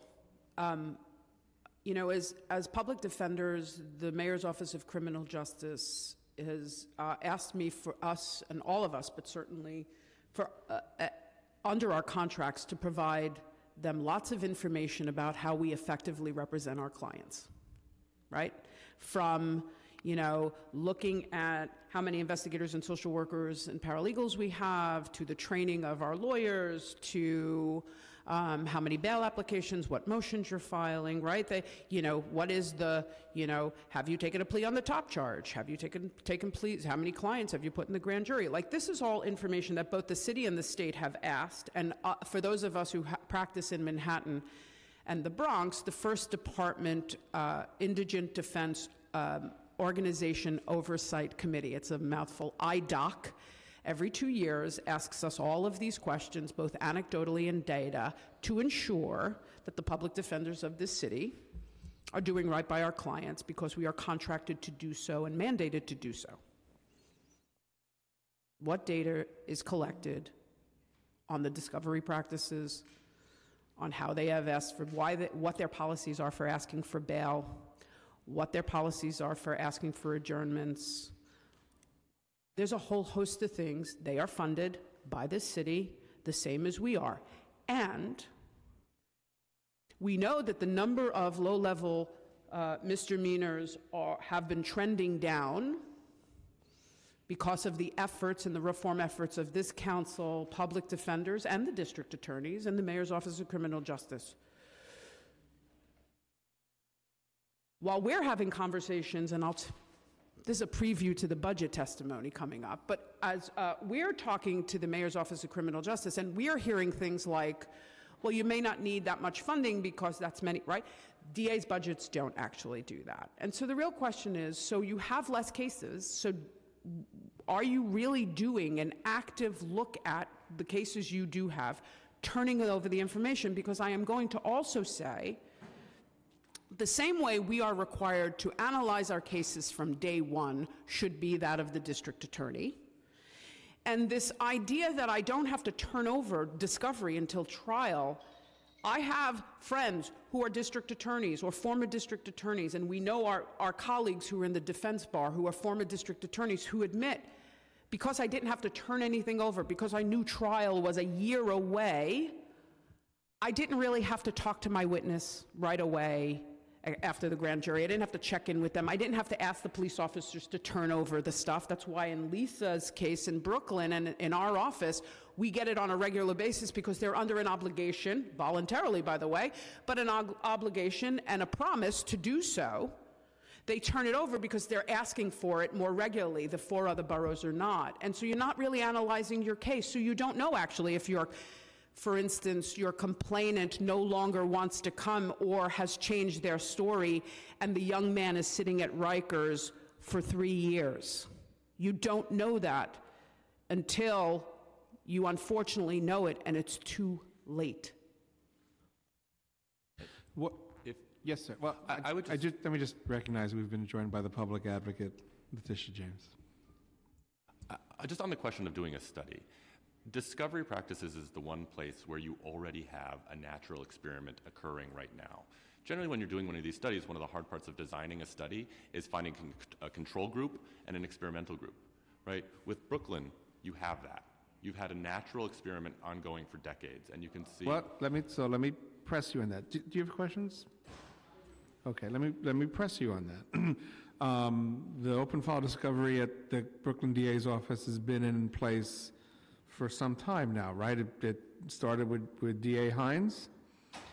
Can we say that there have been fewer wrongful convictions in Brooklyn than in the other jurisdictions? Can we say that speedy trial is more real in Brooklyn than other jurisdictions? Can we say that Brooklyn has sent fewer people or had fewer people sitting on Rikers Island for want of being able to intelligently negotiate a plea? And how would that control group work out? How would that study work out? I mean, my only concern is that there are so many factors that go into a lot of those things. My understanding is that Brooklyn, in general, does resolve cases. You know, when you look at the whole package, tends to resolve cases at the bottom end. Like, if you look at the Bronx, they may take 3 years. You know, we'll look at Brooklyn, and it'll be like 9 months or, 6 months or something like that. I would say it's probably related to the discovery practice, but it's very hard to, separate that out from, for example, bail practices are judge-dependent. There's a lot of other issues that play into it. So look, I'm not against the study, and of course we would be very happy to cooperate and work on a study. I just found it really hard to, imagine. I mean, a lot of work has been done on this issue already, and I think what we need is action and probably not more studies. I don't oppose a study, but I feel like sometimes studies are used as a way to delay action. And I feel like we have delayed this a long time, and that may not be the best solution. I would be really interested, just to say, I would be really interested in some conversation with the police department about their potential role in this as well. Because, for example, in North Carolina, when you find out you have a case, you actually go to the police department and they give you the file. It's not always required that everything goes through the DAs. So I think there's a space there where we could really talk about more than just this. So one of the things that we are very interested in coming out of this hearing is the possibility of passing legislation requiring the Mayor's Office of Criminal Justice to convene all the stakeholders, as it does in other circumstances, whether it's trying to clear the backlog of cases that are at Rikers Island, or other issues. The DAs, the public defenders, the police, whoever else, and try to establish, obviously voluntarily, because the DAs are independently elected officials, but some kind of standard of best practices for New York City. I served in the Assembly. It's difficult to pass legislation that is as equally relevant and vital in Brooklyn as in Chemung County. And if we don't see action in Albany this year, we might think it makes sense to really force the issue, at least here in New York City, to the extent that we can, and try to get to uniform practices that are recognized as being what in 2018 should be an appropriate way for criminal prosecutions to be handled. And so that's that would be the opportunity to bring the PD and certainly district attorneys and the public defenders and whoever else into that conversation and force a result that we may not be able to get out of Albany. With that, Madam Public Advocate. So thank you, Mr. Chair. So for full disclosure, former legal aid attorney, former public defender, and someone obviously who's committed to justice. So the question was already asked, and that was the consistency in the city of New York, and it's my understanding that there's open file discovery in Brooklyn, but the other boroughs unfortunately lag behind. So the open file discovery, at what juncture does that come into play? When a case is marked ready for trial, or? No, we get our discovery shortly after indictment. Okay. And that is not the practice in the other 5 boroughs? And does it only apply to misdemeanors or to both misdemeanors and felonies? It's for misdemeanors and felonies. So the other boroughs, no open file discovery? No, largely no. You know, as we sort of mentioned before, there is, I can think of cases in which I've pressed and district attorneys will turn over things, but as a principle, it is not happening. And in the few instances, such as in Manhattan, and there is some recent conversation on Staten Island, that they want to make changes, by and large, it is only if you have a date certain, for instance, in Manhattan, a date certain for trial, which does not help 90% of our clients who plea before trial, long before trial. Only in some instances, in some felony cases with lots of exclusions, and the suggestions coming out of Staten Island are basically a right of redaction that would make any document meaningless. And we apparently in New York and New York State we have more restrictive discovery statute than Texas, Alabama, North Carolina, and 43 other states. Is that true? 46, I think. 46? 46. Rick Perry, when he was the governor of Texas, changed the discovery laws. I want us to pause on that. Rick Perry changed his discovery laws. For him, according to the statements he made when he did it, was that if Texas was going to be a law and order state where they were going to put people away for many, many years, he was going to ensure that due process was at least given. And these other 46 states, as far as you know, can you get discovery through the police department, or is that just an anomaly in that one particular state that you mentioned? Well, obviously it varies, Yeah. but the thing I think is most important to know is that there's a nationwide trend, and it's always towards greater discovery. So none of these 46 states, and this is similar to the Brooklyn Days Office, they've never come back and said, oh, we made a mistake. We need to roll back. We need to make our discovery more restrictive. I think whatever the data ultimately turns out to be, it'll still remain true that the Brooklyn Days Office has never backtracked on that policy. They've never said, oh, we've made a mistake. Manhattan was right. Look at what's happening in terms of witness interference, or look at what's happening here. We're now going to, and they're free to do that since they can comply with the statute. What they're doing is largely voluntarily, so they can easily backtrack. You've never seen that, and you've never seen any other state that has opened their discovery laws come back later and say, well, that was a mistake. We're going to take that back. So it's a nationwide trend, and unfortunately, New York is at the rock bottom somehow. But you know what is really concerning to me is that under the former district attorney in Brooklyn, Thompson, he formulated this conviction review panel, and we've uncovered a number of individuals who are wrongfully convicted. It's been primarily focused in Brooklyn. All the attention has been on Brooklyn, and it's continued under the leadership of Eric Gonzalez. And so the question is, once we begin to review these cases in the other boroughs, what we will uncover, what we will discover. Will the number of wrongful convictions exceed that in the borough of Brooklyn? Well, I mentioned this earlier, and how a lot of research has been done on, the higher incidence of, let's call it, the lack of open disclosure to the defense of material by the DA, and how that contributes.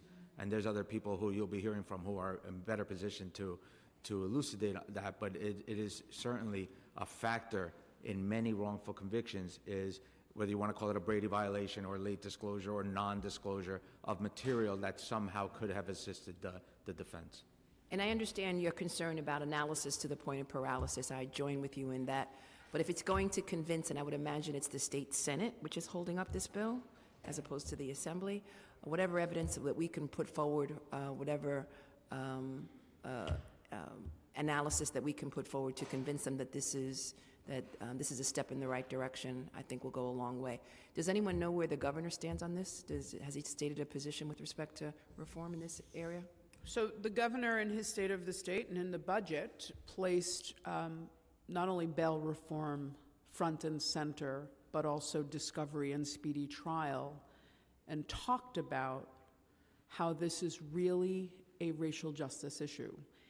And he continues to press that this is a comprehensive approach. And we know that both the Assembly and the Senate minority have also enacted, it proposed in their one house, bail, discovery, and speedy trial as a comprehensive package. Ultimately, we hope that all three prevail because as with discovery, as I said before, is a linchpin to helping us, obviously, both in terms of sort of negotiate for our clients, move to trial quicker or hearings, make those critical decisions, as well as making bail applications when people are in. We need that information in order to do it, which is why it was talked about as comprehensive. So here we are in New York City, and there is a lot of conversation by the district attorneys on bail and speedy trial. The conversation we're not hearing is how they can reform discovery too. So it seems to be being left out of the conversation. The only leverage we have, and I thank the chair for his indulgence, the only leverage that we have is the state budget. Do you know whether or not this is part of the negotiations with respect to the state budget? It is in the budget, and we anticipate it being a very large conversation when everybody gets into a room together. Thank you. And I hope at some time we can, at some point, as you know, I've been a proponent of not only reforming criminal discovery practices, but also grand jury practices in the state of New York, because there's been some abuses in that area as well. Thank you. Thank you. Councilmember Cohen. Thank you. Again, to be clear, I definitely am completely supportive, but I wonder, and I don't know, again, it appears to be hard to compare apples to apples, county by county. But could an unintended consequence, more trials? Is a trial more likely in Brooklyn than in the other counties? Is there any evidence? No. In fact, the thing that's most likely is that the right plea is arrived at earlier when everybody has the same information. That, the trial rate is not dramatically different from one county to the other. And I sort of want to also pause to say, as the citywide provider, so I can also look at internally our data on this. There are a lot of reasons why that might be. So it isn't speedy trial. It is, in Brooklyn, for instance, they have had a history of very well alternative to incarceration and detention programs, particularly for clients with mental illness. That is critical because, as we all know and as we've spoken about, clients are coming to the criminal justice system with a host of life issues that have driven them to the front doors of the criminal justice system and will keep them there. So someone availing themselves of a service is a longstanding tradition in Brooklyn, and the Brooklyn District Attorney's Office supporting that. It is not likely the case in some of the other boroughs, and while there is that, there is less and there is some resistance. So I do think you have to look at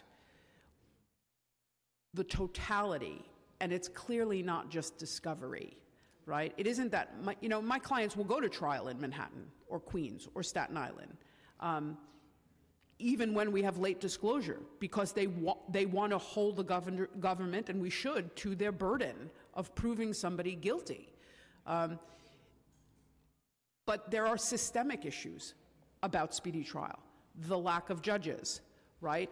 The routine adjournments, right? The imposition of bail that forces a plea, right? Because the person wants to get off of Rikers Island. Those all factor in. You can't look at trials and say that that is what actually we're going to use as the framework as to why we should turn over discovery. Thank you, Mr. Chair. Thank you very much. We have two more panels today. The closing panel will be our district attorneys, but before we hear from them, we will hear from Rebecca Brown at the Innocence Project and Mary Ndiaye, I apologize if I'm not saying that correctly, from the Casal Center for Health, Equity, and Justice.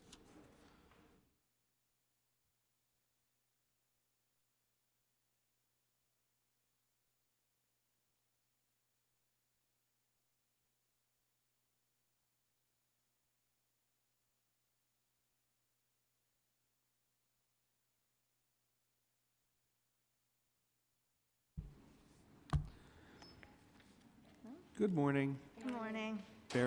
Barely. Almost there. Would you raise your right hand?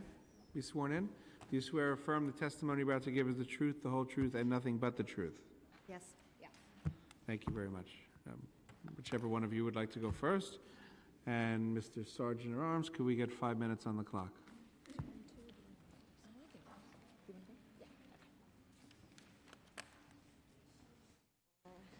Good morning. Good morning. First, I want to thank the committee. I think you need to turn the mic on. Thank you. Thank you. Hello. I'll try that again. I want to thank the Committee on Justice System and the council member for holding this hearing on a very important part of our criminal justice system, which is discovery in criminal cases. My name is Maureen Jai. I am the Senior Policy Manager at the Catal Center for Health, Equity, and Justice. The Catal Center is a nonprofit organization that co-founded and co-directed the Close Rikers campaign through its victory of having Mayor de Blasio adopt closing Rikers as a city policy.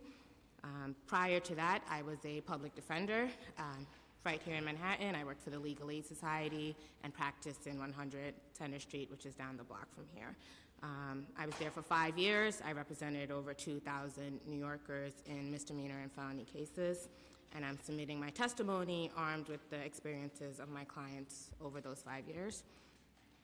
This is a very important time for New Yorkers when it comes to criminal justice reform. Our mayor, city council, and governor have all committed to closing the Rikers Island jail complex. However, it cannot be overstated that closing Rikers cannot be achieved without critical changes to our pretrial justice practices, and that includes our discovery practices.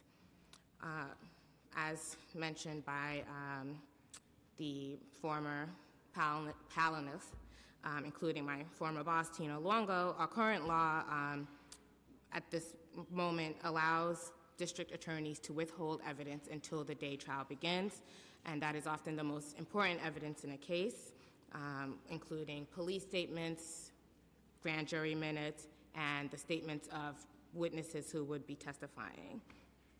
And here is how the application of the current law manifested in my practice over the last 5 years. You know, I've been handed grand jury minutes on the day of trial and reviewed them and found that they were insufficient, which led to the dismissal of those charges. I've been told by prosecutors on several occasions that I could not receive I could not receive evidence until we were in a trial part, sitting ready to start a trial. That also meant that if for some reason we didn't get a trial part, the case would be adjourned again, and I would not receive that evidence. I have been handed a stack of material and told, you know, you have 5 minutes to review this, and then we're going to start this hearing. And I've been handed videos in DWI cases on the day that the district attorney is answering ready on a case, and have been told, okay, well, go try this case. No, it's not surprising. This was not just in victim cases where the prosecutors claimed to be worried about witness safety. This happened in cases that didn't have civilian witnesses. This happened in pettit larcenies. This happened in DWIs, even in fair beats, this is turnstile jumps, and in cases where the accused and the complainants are known to each other. So this is not about witness safety. This is about a culture of maintaining advantage by withholding evidence, and it's a power play, and unfortunately that power comes at the expense of the people who are innocent until proven guilty. Our current discovery practice undermines our system at every turn. It completely eviscerates the attorney-client relationship and leaves the accused, who often themselves are witnesses to crimes or victims of crimes, extremely reluctant to cooperate with law enforcement and prosecutors. People's experiences as defendants do inform how they will behave as victims and witnesses of crimes, and that is the real public safety issue. As previously mentioned, New York is among one of the 4 states with the most restrictive discovery practices, and Manhattan is one of the boroughs with the most restrictive practices here in the 5, here in New York City. It is time to bring our discovery practice in line with the rest of the country, with other states like Texas and North Carolina and Missouri. where defendants can receive police reports at arraignments. It's also important to note, again, that these states, none of them have rolled back their discovery protections, and neither has the county of Brooklyn right here in the city. And I think that now is the time for uniform practices across the city that are fair and foster a culture of transparency and not secrecy. And we have alternatives that would achieve that transparency. Currently in the Senate, Democrats and the Assembly majority have both released criminal justice packages that have proposed changes to bail, speedy trial, and discovery practices. We would urge this Council to reach out to your colleagues in the State Assembly and in the Senate and urge them to pass the best discovery bill possible. Thank you. Thank you. Thank you. Thank you, Chairman Landsman and members of the committee.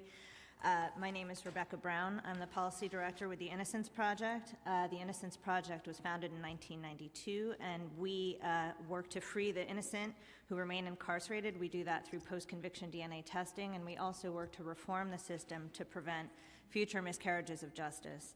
A total of 241 people have been wrongfully convicted. Those have been revealed in New York State alone. And of those, 30 of those people were proven innocent using post-conviction DNA testing.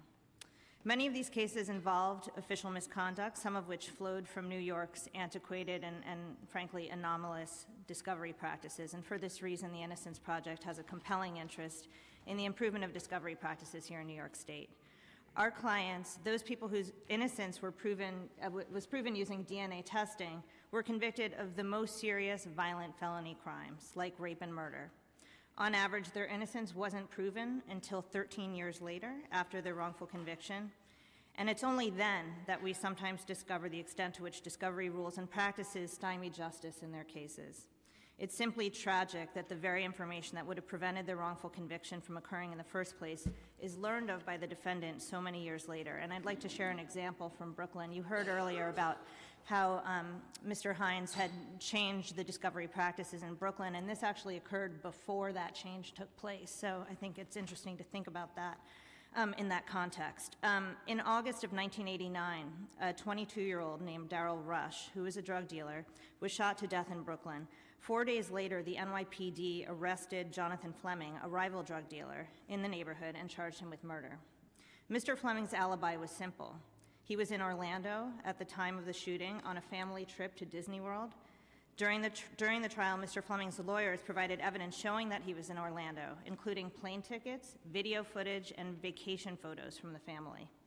But there was a woman who said she was an eyewitness who saw Mr. Fleming pull the trigger from her bedroom window 400 feet away in the dark. So Mr. Fleming was convicted. The only people that provided an alibi for him were family members, and so they were not believed.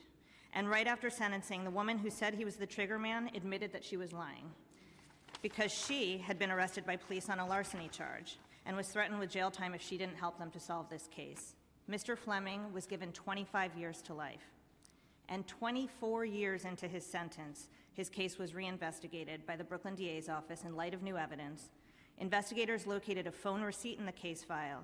At 9:27 p.m., less than 5 hours before the murder, Mr. Fleming had paid a phone bill at the Orlando Quality Inn, making it impossible that he would have made it back to Brooklyn in time to kill a man. Even though that receipt was in the police file, it was never given to the defense. And then other evidence was uncovered and was never turned over. There were alibi statements from Quality Inn staff members who remembered Mr. Fleming that were never handed over to the defense. Indeed, Mr. Fleming's defense lawyer never had the phone bill receipt from the hotel, the witness statements from hotel staff, or even information about the charges against the eyewitness who pointed to him as the trigger man. Mr. Fleming's conviction was overturned after 25 years. He was an innocent man, and he suffered a quarter century behind bars for a crime he didn't commit because the defense lacked access to the very information that would have prevented his wrongful conviction. When the state possesses evidence that can help show someone didn't commit a crime, they should be required, under law, to hand it over and with enough time so it can be used by the defense so they can investigate and put the pieces together. And because of how discovery rules work in New York, innocent people are very likely to plead guilty to crimes they did not commit. So this goes to Councilmember Cohen's question earlier about do innocent people plead guilty to crimes they didn't commit.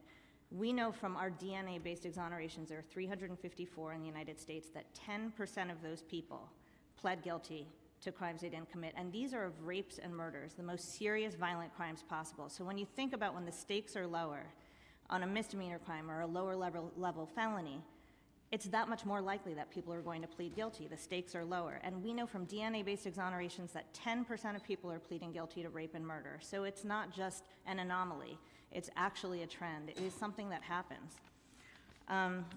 And one of the most important reforms we can put in place in New York State, and there are many, is bringing massive reform to New York's discovery rules. It's an outrage that people accused of crimes considered innocent under the law do not get access to police reports, witness names, witness statements until right before trial begins. We must lead with major reform to New York's discovery rules. Poor discovery affects bail, it affects speedy trials, it leads the innocent to plead guilty, and it leads the innocent to be convicted. Having some of the worst discovery rules in the country, and you've heard a lot about that today, also gets in the way of identifying and correcting police and prosecutors who break the rules. New York has one of the 4 worst discovery laws in the country. Indeed, many have described the current framework here in New York as trial by ambush, since the defense does not receive witness statements and police reports until the eve of trial, making it nearly impossible for the defense to adequately investigate and properly advise or defend their clients. New York falls behind states like New Jersey, just over the river, Texas, North Carolina, Missouri. You've heard them today. So while many in the prosecutorial community in New York have argued that reforming discovery practices will lead to witness tampering or safety issues, prosecutors from those states that have reformed their practices do in fact endorse broader open file discovery and do not claim that they're unable to protect witnesses. It's our hope that this year we will finally bring changes to this truly broken system. While the statutory framework must also be amended to ensure uniform and fair discovery practices in the state, there's no reason why New York City's individual DA offices cannot put in place more progressive practices like in Brooklyn. The Innocence Project encourages the committee to ensure robust discovery practices both in the city and also to push the state to take decisive action on this issue this year. Thank you. Thank you very much. In terms of I just mentioned Councilmember Eric Ulrich has joined us. He's a member of the committee. In terms of what you see among the 5 DAs in New York and the testimony about what Brooklyn provides, is that, in the absence of state legislative change, is that the standard that you would like to see, or are there things that Brooklyn should do differently, particularly from the perspective of protecting innocence, and then your perspective as your background in practice?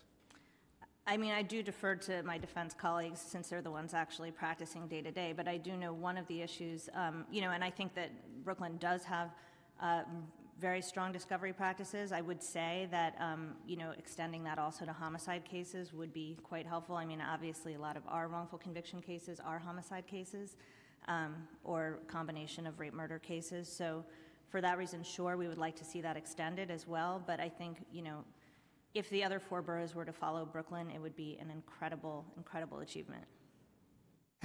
Have you noticed a difference in the outcomes or the prevalence of wrongful convictions among jurisdictions based on their discovery rules, or based on the number of wrongful convictions that could be traced back to some kind of, but for some version of open discovery? Right. I mean, I think it's a complicated question because so many of our cases involve multiple factors. If you look at a lot of our cases, you'll see there was a false confession, a misidentification, official misconduct. So it's hard sometimes to tease out what factor was the most prevalent factor in the wrongful conviction. But what I will say, too, is that oftentimes, you will see the revelation of more wrongful convictions in places with more progressive policies. So they shouldn't necessarily be punished for doing the right thing. I mean, I think a lot about Dallas County, which preserved all of its biological evidence and by extension revealed more wrongful convictions than some states have. And that's because they did the right thing. They saved their evidence. And so I think it's, important to think about, when we're putting, a more progressive policy in place, and that may indeed reveal more wrongful convictions, that's, of course, not a reason not to do it. I remember the prior iteration of my committee, we had a hearing on wrongful conviction. The Innocence Project was there. I think Barry Scheck might have testified. And he identified, or the project identified, lack of open discovery as one of the significant factors in your view for the wrongful convictions that your organization sees. Absolutely. Colleagues, do you have questions? All right.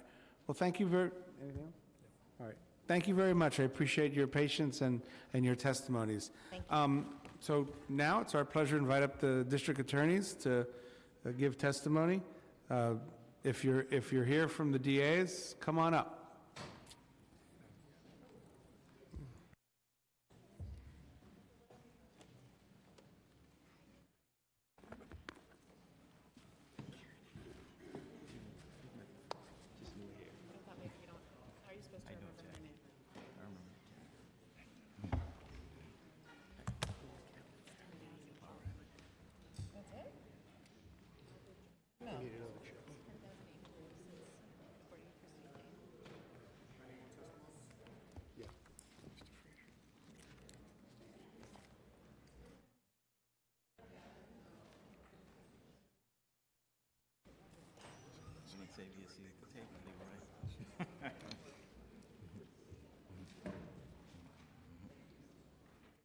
It's so low. I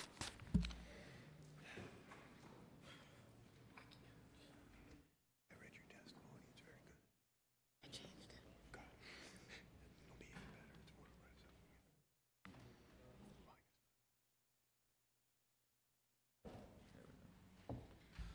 impressive. Okay, I can officially say good afternoon.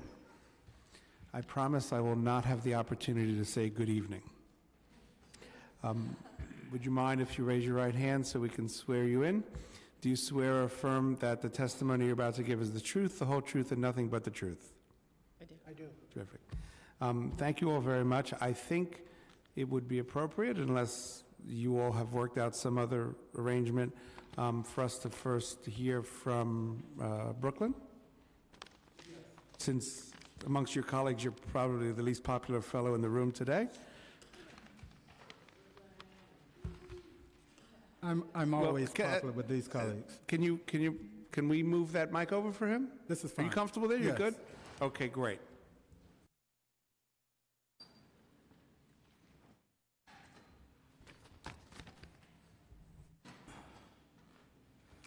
Good afternoon, Chairman Langman, Landsman, and members of the Committee on the Justice System. I am Executive Assistant District Attorney Leroy Fraser Jr., and I am presenting testimony on behalf of the Office of Kings County District Attorney Eric Gonzalez. Thank you for the opportunity to speak to you today about our discovery practice. The Brooklyn District Attorney is committed to a vision of keeping Brooklyn safe and strengthening community trust in our criminal justice system by ensuring fairness and equal justice for all.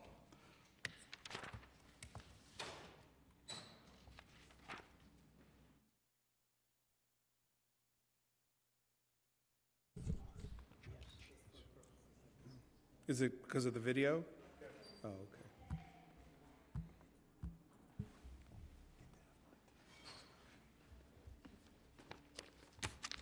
Thank you.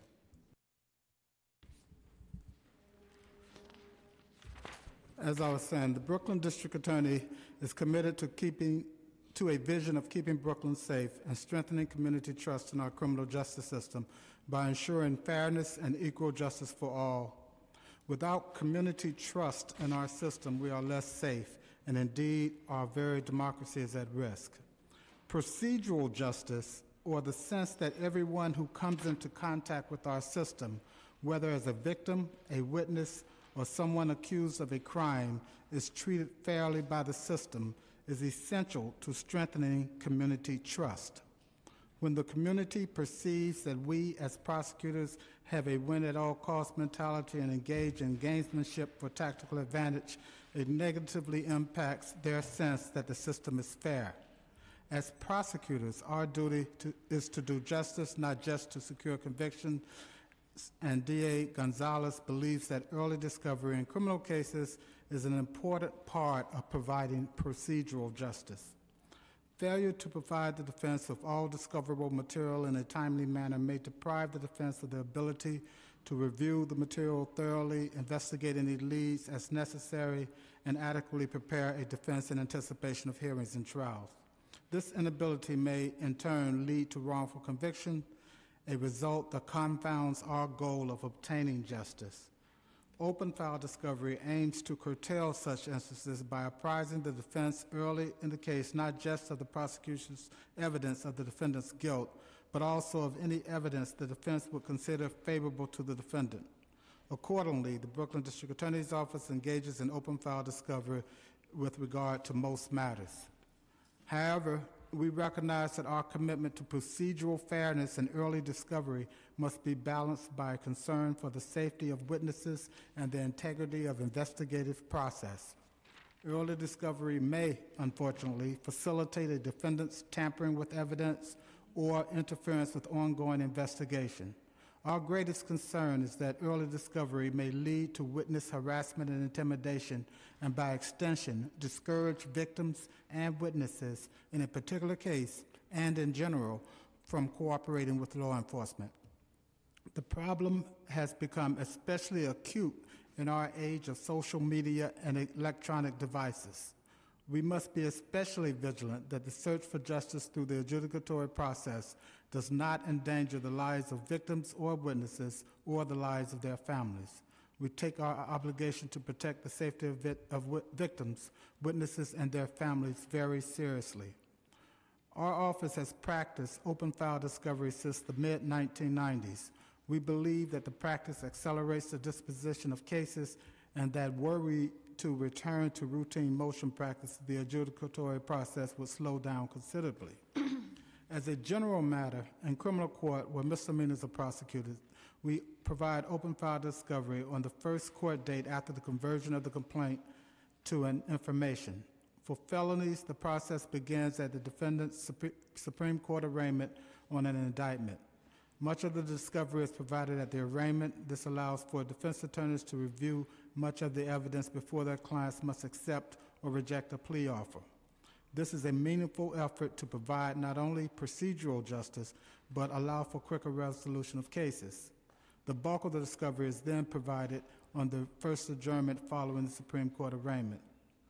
The initial open file discovery packet consists of everything that is then in the people's file except grand jury minutes.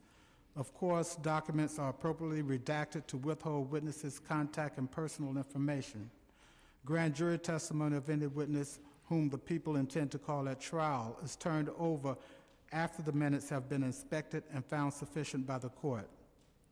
To the extent that certain items will not be immediately available to the Assistant District Attorney prior to the open file discovery date, such as hospital records, medical records, the result of scientific tests, video, audio recordings, Assistant District Attorneys are instructed to obtain and provide such items as expeditiously as possible after the initial court date. In the event that people possess a discoverable item which, if disclosed to the defense pursuant to open file discovery timetable, would jeopardize the safety of a victim or witness or endanger the integrity of physical evidence or adversely affect the legitimate needs of law enforcement, including the protection of confidential informants, Assistant District Attorneys are trained to provide or to request a protective order. Although we engage in open file discovery with regard to the vast majority of cases, there are a small number of cases where we do not. Generally, we engage in motion practice and not open file discovery in murder cases, gang cases, and special victim cases. District Attorney Gonzalez firmly believes that our discovery policy appropriately balances fairness and public safety and advances our overarching goal to keep Brooklyn safe and strengthen community trust in our criminal justice system by ensuring fairness and equal justice for all. Any preferences? Any takers? Yeah, I'll go next. Yes, sir.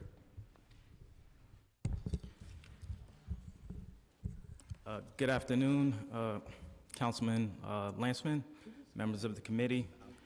My name is Julian O'Connor. I'm General Counsel at the Bronx DA's office. I sit on this panel as kind of the unicorn here because my experience is such that I'm not a career prosecutor.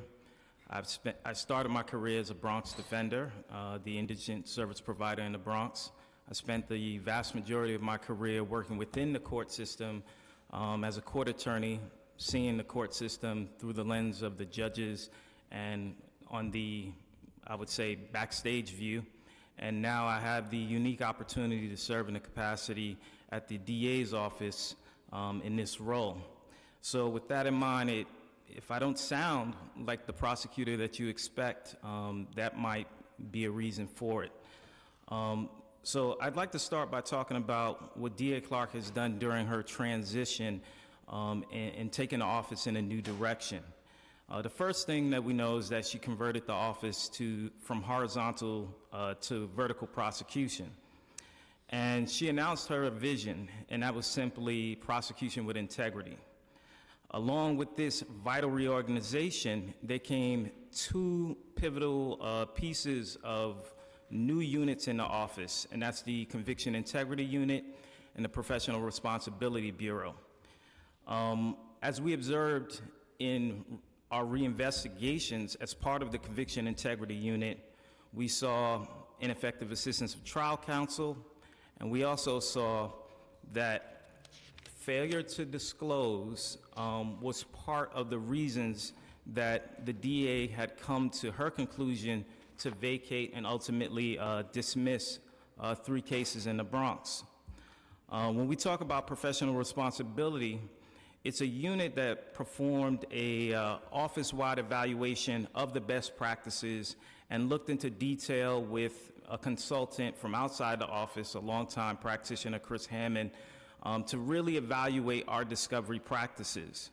As a result, the Bronx DA office is looking to reshape our substantive practices by expanding what we normally turn over in discovery. So I want to focus my conversation by discussing the practices in the office by considering policy first, compliance, witness protection, and then finally resource allocation. So in thinking about policy, what we know is that in civil cases, right, you get hit with an avalanche of material to kind of bury the truth. And in criminal cases, we don't have the same method of discovery. It's not fair, it doesn't engender trust in the community, and we don't have the goodwill and the confidence of people if we're not fair in this process. Given this reality, there's no opposition to modernizing the existing law to make discovery practices more fair, so long as we do not compromise witness safety and the integrity of ongoing investigations. So with that in mind, I think we all know what discovery is. That's the exchange of materials during litigation.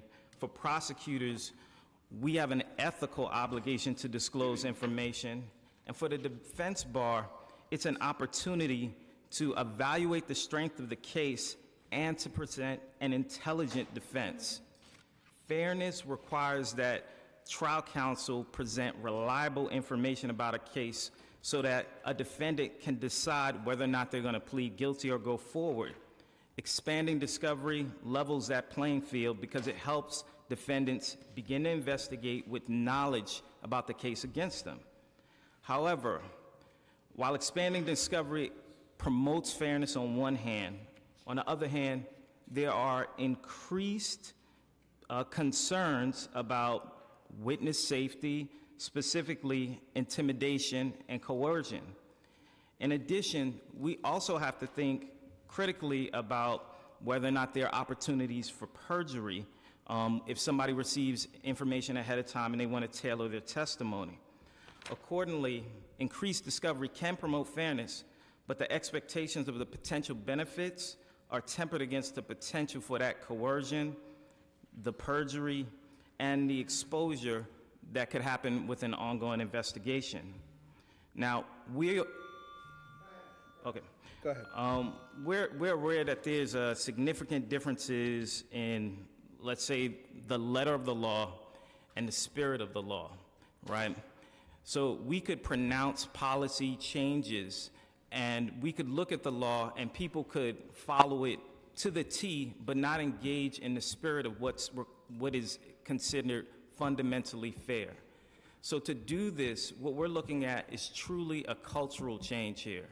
So to penetrate this cultural change within the office, what we've done is we have a professional responsibility bureau that includes litigation training, best practices, and an ethics committee. The training piece is the DA investigating in training and educating our assistants, having roundtable discussions before any policy is announced so that we can get the buy-in from our people. We can get people to understand exactly where we're going and why these changes are so important. So that's the piece where the Bronx has taken their time to investigate, to learn more, to educate our assistants before pronouncing our policy. The other important piece when we talk about professional responsibility is that there's an ethics committee. So when there's complaints from the community, the defense bar, judges, wherever they come, we investigate those claims, we prepare findings, and we submit those to the DA herself, and there are recommendations, if necessary and if appropriate, for corrective action. So that's the model that we're considering and the steps that we're taking in the Bronx. I wanted to bring up one more piece because I know that my esteemed colleagues are going to talk in depth about witness safety, but I want to talk about resource allocation. You know, on one hand, we talk about making sure that defense attorneys can effectively represent their clients. So they have to have investigators, they have to have the opportunity to put up a meaningful defense. But in the DA's office, we're expanding all of these obligations, right? We know that there is a tidal wave of body-worn camera footage coming with the expansion of body-worn cameras that are going to be available in every precinct. And we're talking about now produce documents early. If possible, turn it all over at arraignments. All of this requires funding. It requires resources, and those resources are at two ends of this.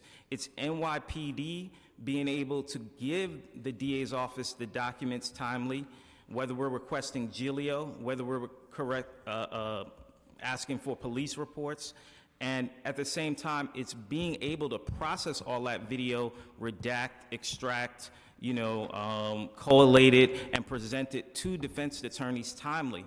So that's a resource allocation issue that requires funding. So if we're going to meet these goals, if we're going to meet these challenges, we have to work that angle as well.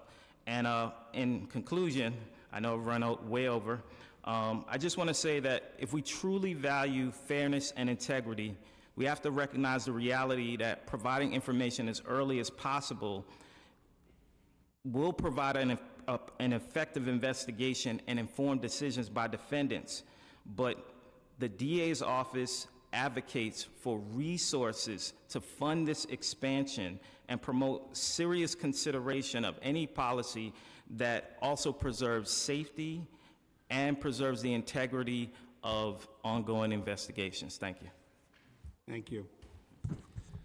So the bells are, they're not quite a red light, but they are yellow, so. Would you like me to go next? Yes. Good afternoon, Chairman Lantzman and members of the Committee on the Justice System. I am Executive Assistant DA Karen Friedman-Agnifilo, and I'm happy to be testifying here on behalf of Cyrus Vance Jr., the Manhattan District Attorney. Sitting here this morning and listening to the testimony by the defense providers was interesting and also gives us an opportunity to explain to the committee there seems to be a difference between perception and reality. And there seems to be testimony about the way things used to be done and the way things at least are moving in a direction to be done, if not already being done.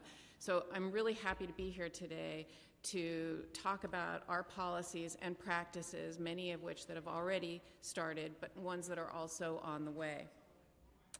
Prosecutors at the Manhattan DA's office have always been committed to complying fully with, if not exceeding, our constitutional, ethical, and statutory obligations with respect to disclosure of discovery information and documents. In May of 2017, so almost a year ago, we issued a new office-wide disclosure policy that was so important and so basic that our office named it simply, quote, "turn it over." Prosecutors must disclose any and all information that is in the file, regardless of the individual prosecutor's assessment of the credibility of the information or its importance to the defense. So if it's in the file, we turn it over. And the suggestion this morning that we only give certain witnesses and not other witnesses is just no longer our policy.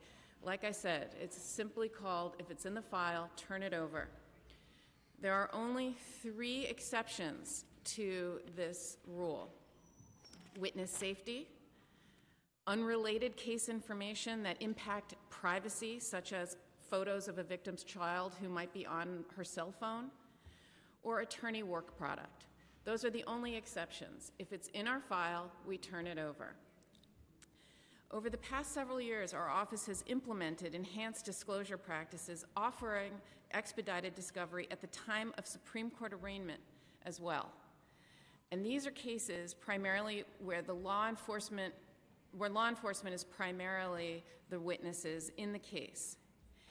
And last year, we gave a notification to the defense bar that we would be turning over all of this information at Supreme Court arraignment. It's roughly half our felony cases. It's almost 50%. So to suggest that we have open file discovery in only a small number of felonies is simply not true. It's our policy in 50% of our cases. It's our practice to do it in far more. In fact, the more serious the case, the bigger the file, the more likely the prosecutor is going to turn over all of that information so that we can have a trial. I'll give you a case in point of Eitan Pates. That was a trial that occurred with almost 100,000 pieces of discovery information. That was turned over years in advance so that it could be gone through and made sure that we could all go to trial on time. And those are our most serious cases. However, we take very seriously this idea of compromising the safety and security of a civilian witness. We are currently also expanding this policy on misdemeanor cases that have no witness safety at all. But you should know, in our quality of life part, which is where our low-level misdemeanors occur, we've had about 24,000 cases in there so far. That has an open file discovery policy, 100%. Every one of those cases, if a defense attorney emails us and asks for it, we'll email the discovery. We're trying to save trees. That's why we're not photocopying them all. What's that category of cases that you said? I'm just talking about misdemeanors in our quality of life part.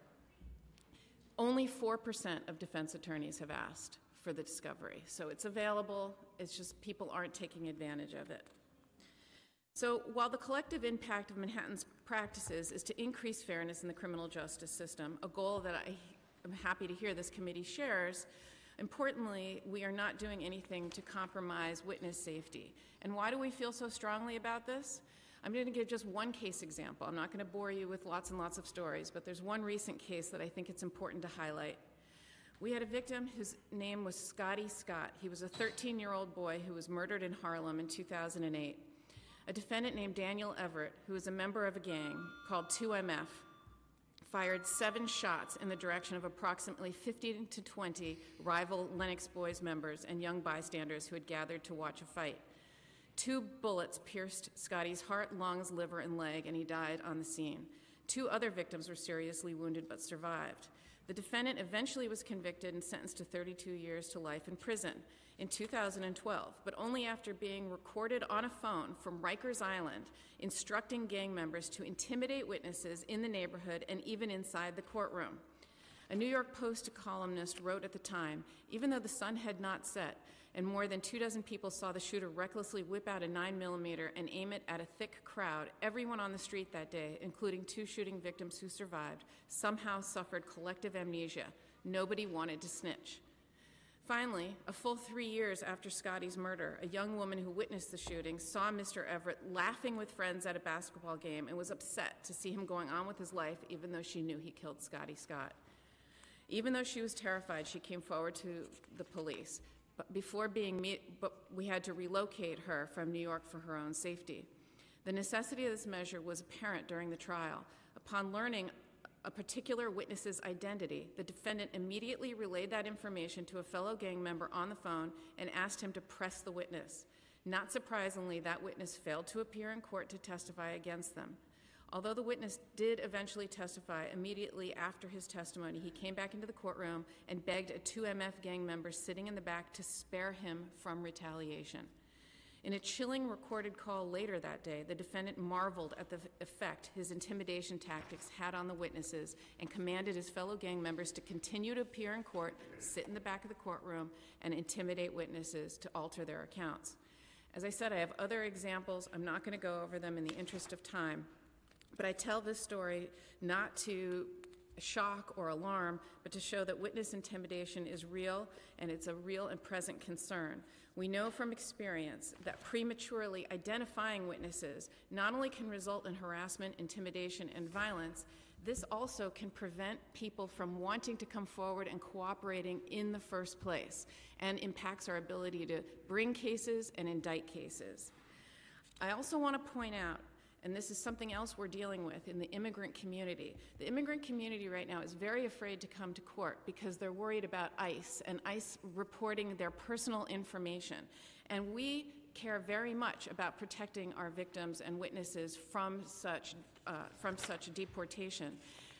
Our witnesses and victims care just as much to not have their identities and their addresses and their phone numbers and everything else about them handed over to the very individual who just did the thing, the terrible thing, and committed the crime against them.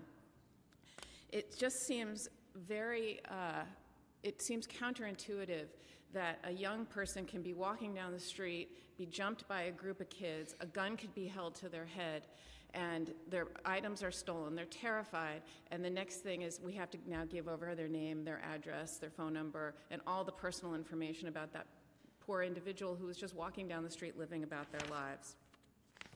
There's great cost to witness relocation. Sorry, in that scenario, you're referring to the victim?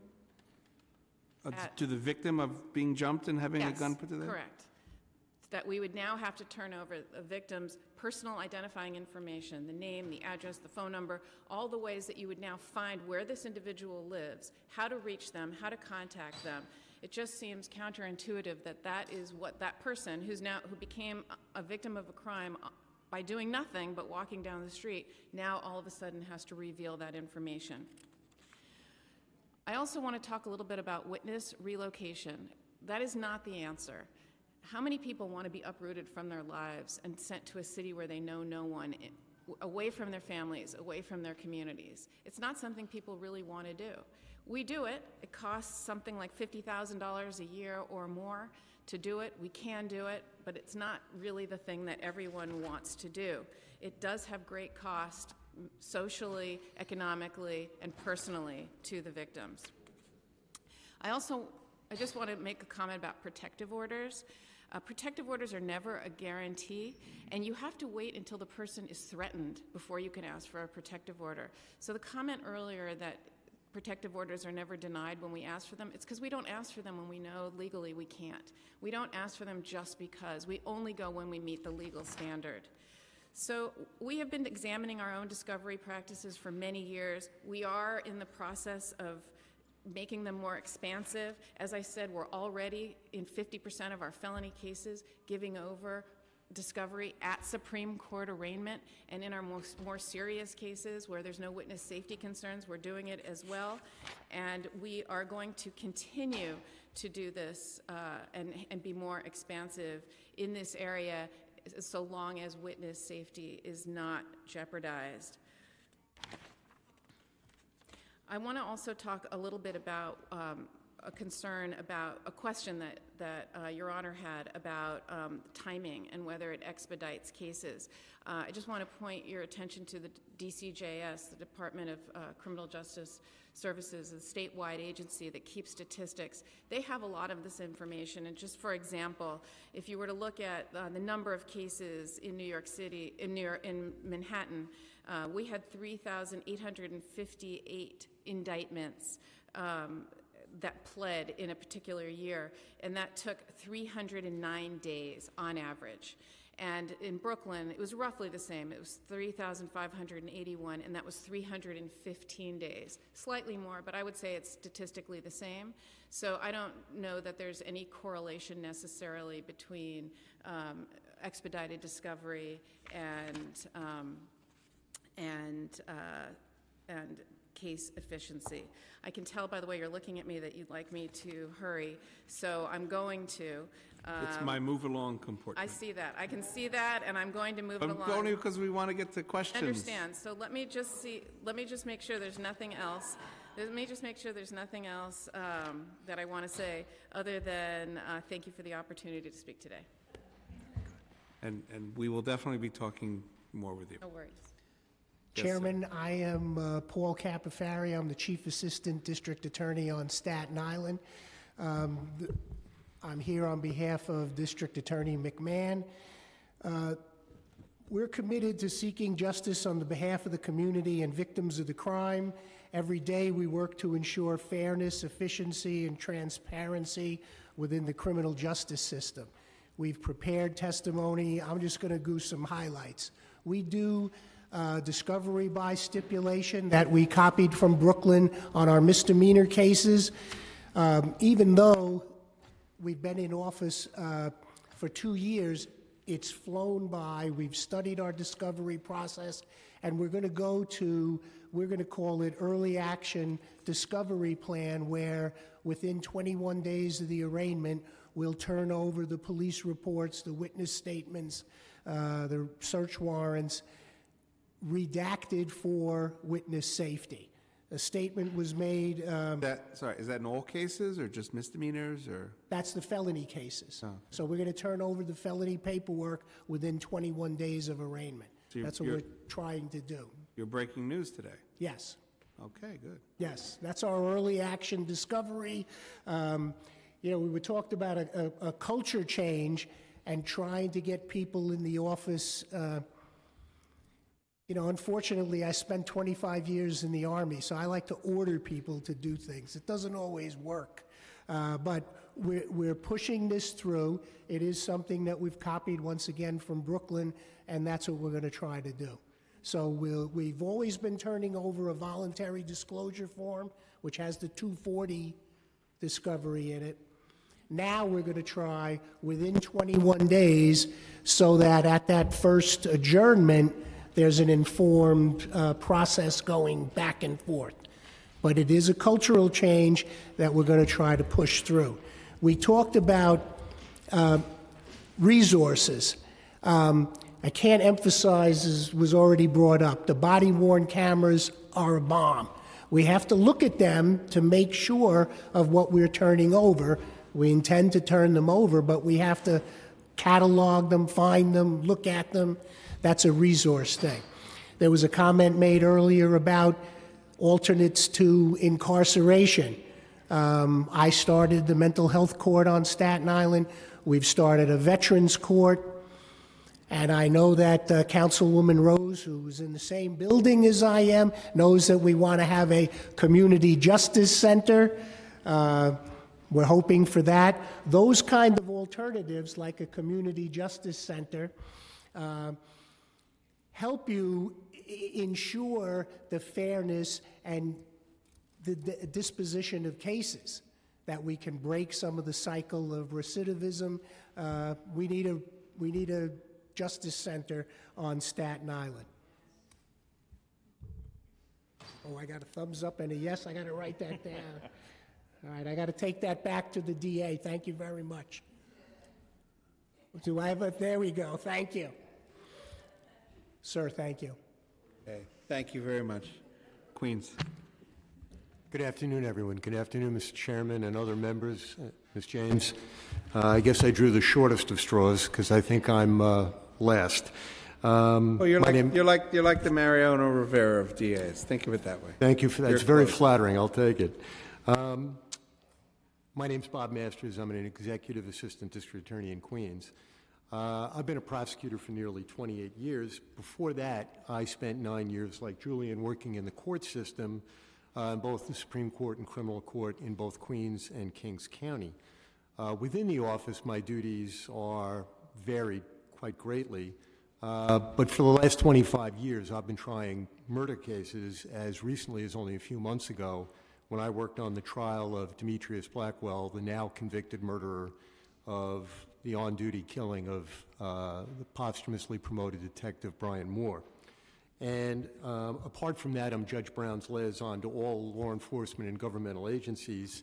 I also supervise all of the training in our office and the appeals efforts to defend all the convictions in the case in the county. I'm chair of our office's Committee on Professional Standards, which focuses on all of the professional work that's done in any lapses that occur. And the Best Practices Committee that was mentioned, I've been a member of that since its inception, and I worked on the working group that developed the protocols for recording interrogations and for identification procedures that were made into law last year and adopted around the state. I've also been on the Mutual Assistance Committee for the District Attorneys Association, and as a result of that, I've worked and helped on a number of complex homicide prosecutions throughout the state. I've been a special assistant in a suburban county, Suffolk. I've also been a special assistant in perhaps one of the most rural counties in the state, Franklin County, and from that perspective, I think I can see a number of things. I'm also the incoming chair of the Criminal Justice Section of the State Bar Association's Criminal Justice Section. I've worked intimately. I've been an officer for the last 5 years. I've been intimately involved in every single report that's come out of that committee, including the Discovery Task Force report. And in sum, I have to tell you, I've spent a lifetime working exclusively in criminal law. And I think that I've faced all of the public safety issues. And the arc of my career goes back from before the difficulties that cocaine really presented, when cocaine was just the Studio 54 drug, before the crack wars, now all the way through to our opiate crisis. And what I'm taken by is that it's always seen as an article of faith that the system is broken. And I think that's uttered by people who unfortunately don't have the historic perspective to realize the time when the system truly was broken. And I say that from the perspective of, in 1992, the first full year of the Brown administration, we endured one murder a day. The last 2 years, for the most ethnically diverse, socioeconomically diverse county of 2.25 million people, we've been under 50 murders a year. That's less than one a week. And I think that that shows you that the system was broken then. And hard work has led to safety now being guaranteed to all of our citizens, where I think there was grave doubt in the 80s and 90s about whether or not government worked, about whether or not government could provide basic security. I think now that there's been much comfort on behalf of everyone. And in truth, all the diversion programs that have been mentioned by other panelists here, those have all come about through the efforts of the district attorneys. In our office, we have more than 30 of them, and they've all been successful, and they've all led to basically giving an exit ramp for many individuals never to be participants in the criminal justice system again. Now, I think what the advocates are talking about is this trial by ambush phenomenon.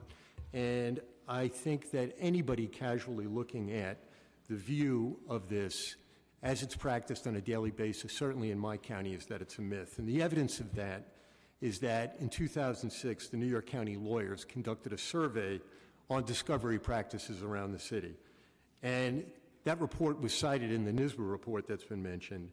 And the results were that little litigation resulted and no impediments to dispositions were occasioned by discovery practices in Queens.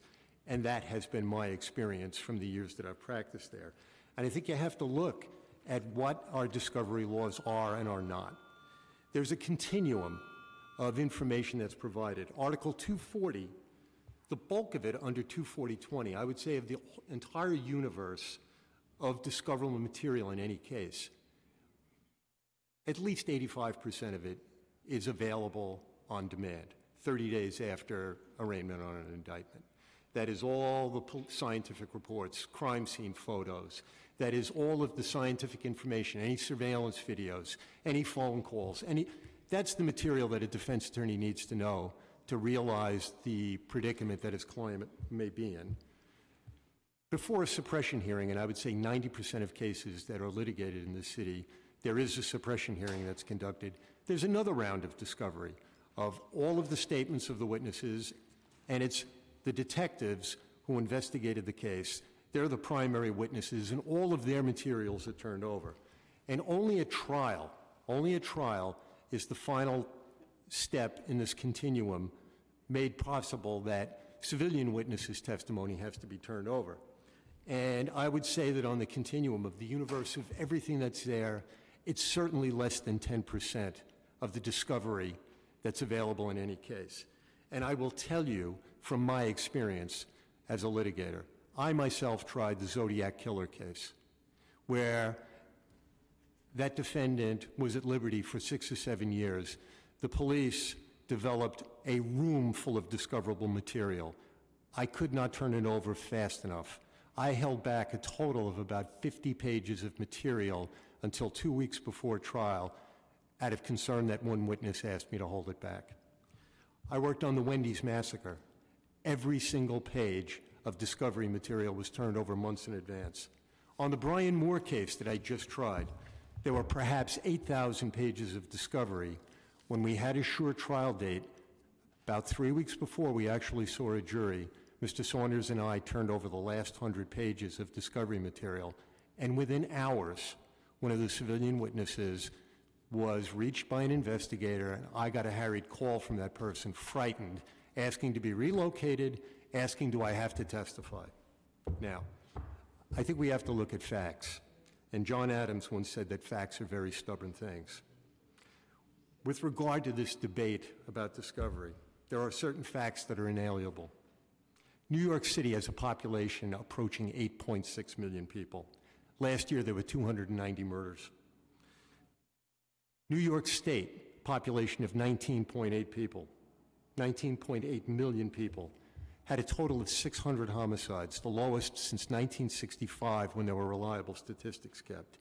New York State is the fifth safest state in the Union, the safest big city. We only have the 9th lowest rate of incarceration in the Union. One thing to note, the violent crime indexes, New York State ranks just in the middle, 26th. So there are reasons for concern. There are reasons to hope for improvement. And what you have to look at is the homicide rates of other cities. Indeed, in Chicago last year, there were 650 homicides for a population of 2.7 million, more than the entire state of New York. In Baltimore, with a population 1/4 of Queens County, they had 343 homicides, 7 times more than we did, 18% more than New York City, with a population 13 times larger. And I think what we've heard here is this very facile argument that has been made that New York's discovery statute is one of the most restrictive in the country, that comparing just one of the 80 articles of New York's criminal procedure law without examining its interaction to the other articles, I think, is intellectually dishonest, and I think it's reckless. Because that position assumes that New York City's entire CPL is a prosecution-friendly, regressive statutory scheme. Anything, but that is absolutely a complete fiction. Defendants perhaps receive more protections in New York State than any other state in the Union. Constitutionally, everybody charged with a felony must go through the grand jury. We're almost unique in that. No hearsay is admissible in a grand jury in New York State. That's a unique position. Transactional immunity is available in New York State, another uniqueness. And it must be done within 144 hours after arrest. And New York State is one of 17 states, only 17 states, that have automatic judicial review of the procedure of what occurred in the grand jury as to the sufficiency and to make sure that it was appropriate. And our discovery laws are complemented by the notice requirements of CPL 710, 1A and 1B. They are unique in the United States.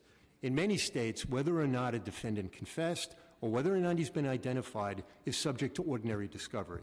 New York makes those things unique.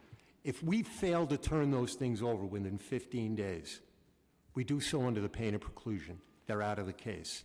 So that is something that is a defense benefit that is unique anywhere in the United States. And I think what you have to do in looking at what the discovery law is the way it is that it was meant to create a balance to the many procedural advantages that are unique to defendants in New York. It's to permit law enforcement the opportunity to be thorough, to process, to gather everything that they can, to maintain as much cooperation as they can from all the witnesses. And we've heard now examples of other states that are so wonderful. And by taking one section from their statutory scheme and saying that it should be adopted here in New York. Florida is often used as the example. It's promoted as an ideal. But people don't realize that the only grand jury available in Florida is for a capital crime. Hearsay is admissible there. There is use immunity, meaning the target can be automatically called to the grand jury.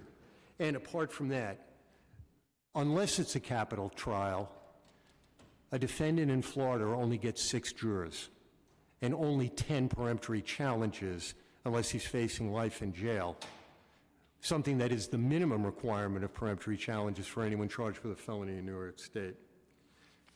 There are actual penalties for the failure of reciprocal discovery, which in New York are completely illusory. So I think comparing our discovery scheme alone without comparing the interconnecting procedural points that are also triggered by it is going to be a distortive process, and it creates a funhouse mirror view of what happens on a daily basis. And on a daily basis in Queens County, in our county of 2.25 million people, which is larger than 13 states, many of whom's procedure people have asked us to compare and use as example. For the past 21 years, I've either been a bureau chief or an executive, and I have to tell you, I get many calls from judges, I get many calls from defense counsel. I've never received a complaint about not having adequate discovery, the hiding of material, about sandbagging. I'll get complaints about us not being ready in time. I'll get complaints about perhaps the attitude of assistants, about sloppy practices, but I have never, ever had a complaint about not having adequate materials to defend a client. The other thing I can tell you is I supervise... we want to wrap it up because we do want to get to questions. I'm almost done. In the appellate process, what happens is there may be prosecutorial misconduct claims. They're all related to summation error. With regard to discovery, the only claims have been the loss of materials due to Hurricane Sandy and the erasing of surveillance video. Now, what I'll tell you is this. What has not been focused on at all here has been clearance rates. And that's something that I think everybody has to bear witness to. What a clearance rate is what it's the police term. It's solving the crime. It's not a conviction. It's answering who done it. Crimes are solved by the police. It's the gathering of intelligence and information to answer questions to resolve the mystery. Prosecutions are fundamentally different. That's converting that intelligence, that information, into admissible evidence sufficient to satisfy every single element of a crime that's charged. If a mystery is solved, but there's no prosecution, I can't imagine anything worse for society, because there's no deterrence. There's no preventing the perpetrator from reoffending. There's little impact on our goal of public safety. And New York City enjoys a clearance rate that is the envy of every big city in the United States. Indeed, we're in the position now, post 9/11. We've had a social contract with our public. If you see something, say something. It's become a cliche. If any of these changes that are advocated are adopted, it'll be a unilateral renegotiation of that social contract. Those who saw and then said, who are brave enough to come in and say, they will soon be revealed and identified as having been the one to have seen and said and told it about the person who's in jail, and it'll be known by that person and all of his friends and associates. And I can tell you that that is the reason why we have that clearance rate. That is the reason the conversation you have with a witness to get them to testify, to get them to participate, that I can control the release of that information as long as need be. Without that, and that conversation is replaced by trying to explain the variables of a protective order or the right to redact, I submit to you it's farcical that it would have the same impact. And I ask any parent in this room if they would let their kid testify, hearing my second speech about the vagaries of a protective order as opposed to the definity of knowing that ultimately there is secrecy attached to their having testified. Now, Karen talked about the change of culture, and I have for you a PowerPoint that I'll leave with you that Jim Quinn of our office prepared. I think you've seen it before, where... Rikers one? I'm sorry? The Rikers one? No, witness intimidation. And it is chilling. And I will also show you something that I don't believe has been discussed. The dissenting report from NYSBA that was prepared by the only 3 members on that task force that were prosecutors, and all of the attachments they have that reveal the level of witness intimidation. What's that? Yeah, I got my copy. Yeah. You were, okay. Yeah. Good? I'll just say that with conclusion, people come to us to learn how to drive down crime. We have visitors from offices all over the country. I go to CompStat sessions for Queens. They always have visitors at NYPD from other jurisdictions that want to copy and mimic their success. And what we're talking about is borrowing from states where it has not worked in their own jurisdictions. New Jersey was spoken about earlier. I've spoken at length with prosecutors from New Jersey. Their rules are followed in the breach. Their caseloads swell, nothing happens, and as a result of that, cases die of neglect. That is the type of thing that we're talking about borrowing. Okay. Well, thank you, and now's the opportunity to have questions.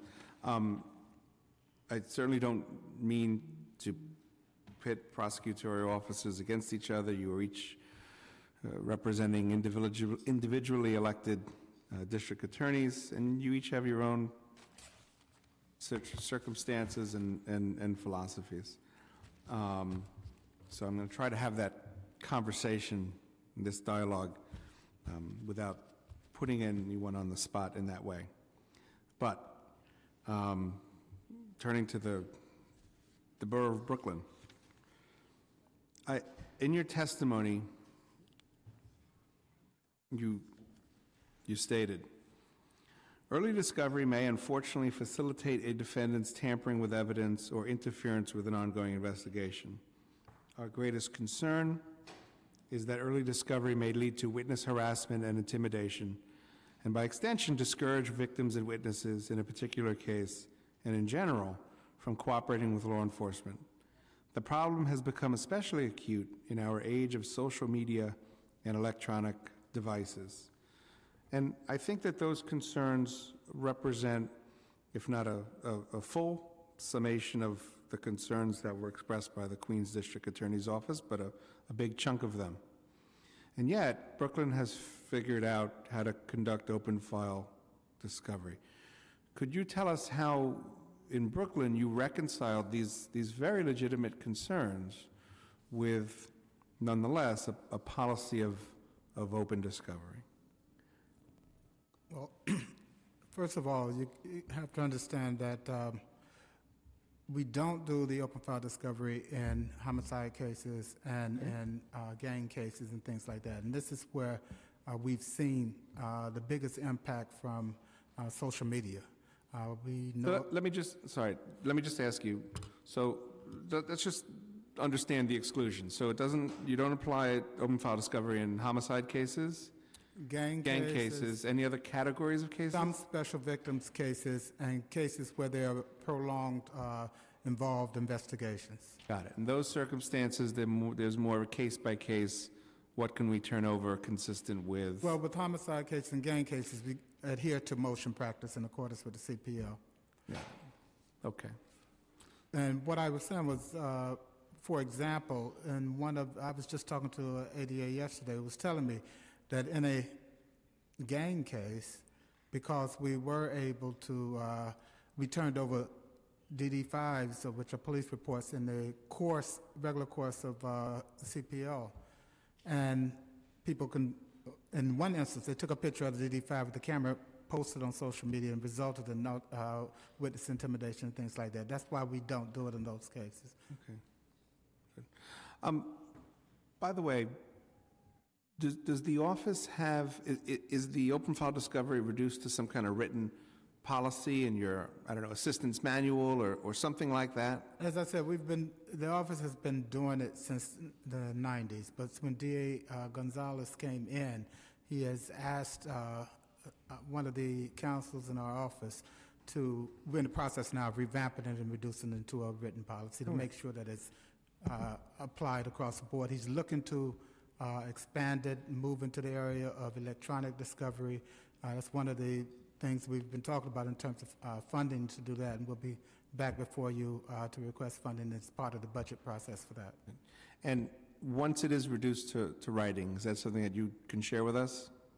Because we've requested of all the offices, if they do have a written policy regarding discovery, that they share it with us. We haven't gotten anything, and I would be happy to be corrected from any of you, so I want to ask each of you if you do have a written policy.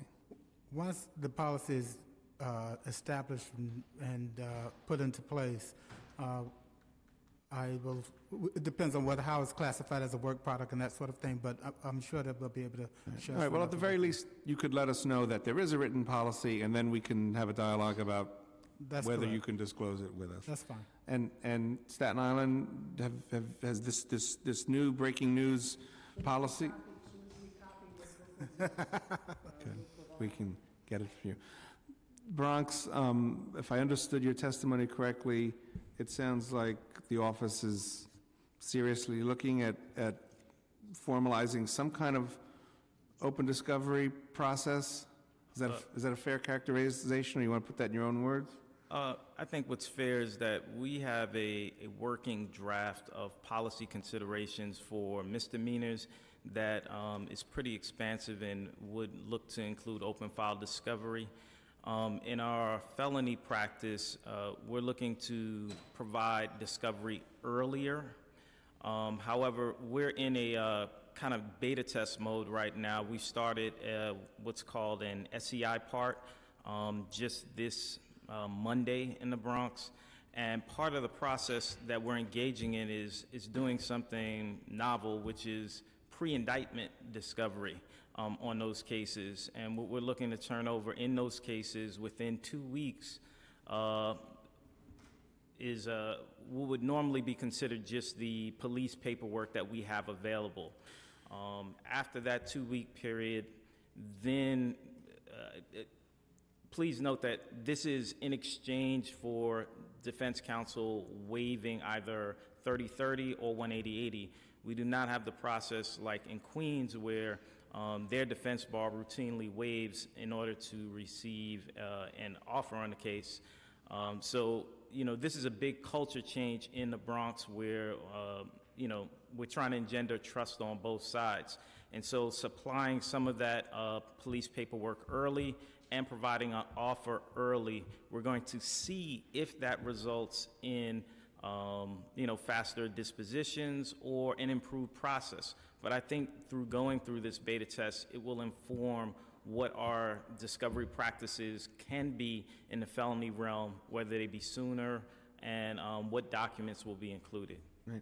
And have in terms of your internal process, is there a date by which you're going to assess how this pilot, for want of a better term, is So the court system itself, the defense bar, the court system, and the DA's office, we're engaged in this part, and we've put a tentative 60-day beta test on it to see how it's working, so we can kind of determine after that 60-day period if we see some results. But within the DA's office itself, we haven't set a strict timeline for when we're going to pronounce policy. We're going to take our time and really penetrate the culture of the office, educate our assistants, and make sure that we come up with something that works best for us, because as you can see, there's a range of practices within New York City when it comes to discovery. All right, but it's fair to say that the office is looking to expand its disclosure, its voluntary disclosure obligations. Absolutely. And where that will take you still remains to be determined. Correct. Okay. So, Manhattan, I just want to understand, we haven't gotten any written policies from you, but we have what has been shared with us by others, which seems to be, or might be, your office's policies. So have you reduced your discovery policies to some kind of memorandum or written policy that we can see? So we have been, like others, like the Bronx, we have been testing different types of discovery to evaluate it as well. And there was a excuse me? I'm listening. Okay. There was a pilot project that we did in Manhattan where we took 2 equal Supreme Court parts, same trial bureau in our office, so there should be the management was the same. And we did this thing where we said we are going to do open file discovery in the category of cases if the defense attorney will give us a date certain for trial. And about half defense attorneys opted out. They didn't want to do that. They don't want a date certain for trial. And I say this because there's sort of a false narrative that's being perpetuated that somehow delay is the prosecutor's friend. But I will tell you, we want cases to go quickly. We want cases to go as quickly as possible. And I will get to your answer in a minute, but I have to give a little history here. We want cases to go quickly because memories fade, evidence gets lost, witnesses' interest in participating fades, witnesses can be scared to testify, police officers can retire. Cases don't get better with time.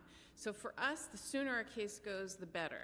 And the sooner we can get justice, the better. So we want them to go quickly. So we have said to the defense bar, both in that pilot project as well as more recently, which is related to this that you just handed me, more recently we sent a letter to every defense provider that practices in Manhattan and said, if you want an expedited trial schedule, 30 days from Supreme Court arraignment or 30 days prior to when you want the trial, we will give you all your discovery if you'll tell us the name of the defendant, the case, and we'll put it on an expedited trial schedule. We have yet to get a single request.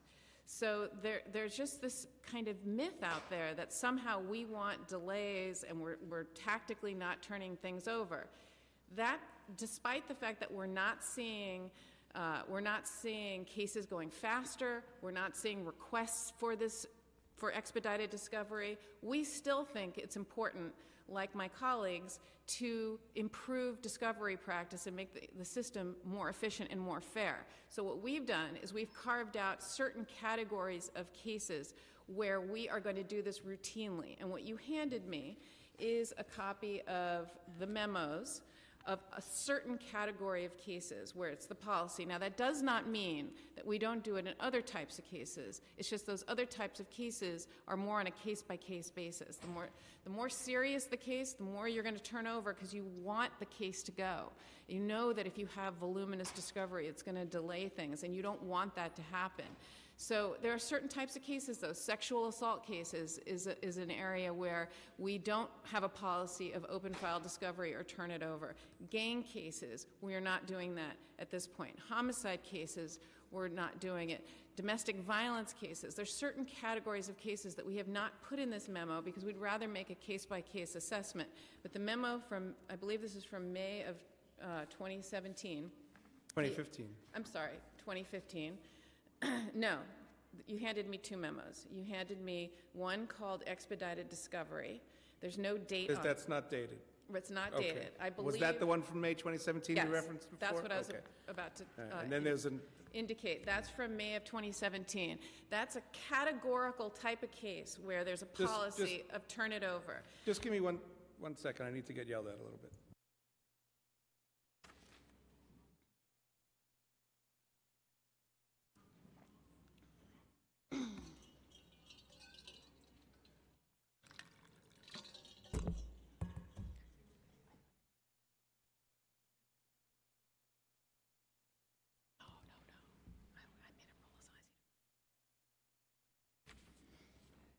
Go ahead. So there's one memo from May of 2017 that puts together the policy for a certain category. Again, this is 50% of our felony indictments. This is a huge number of cases where we say just open file at Supreme Court arraignment. All the other cases, the other 50%, are ones that fall into the category like my colleague, Mr. Frazier, who used to work at the Manhattan DA's office and now is at Brooklyn. Those are the types of cases that we also hold back and don't do it, and we're not putting in this policy because we make case-by-case assessments.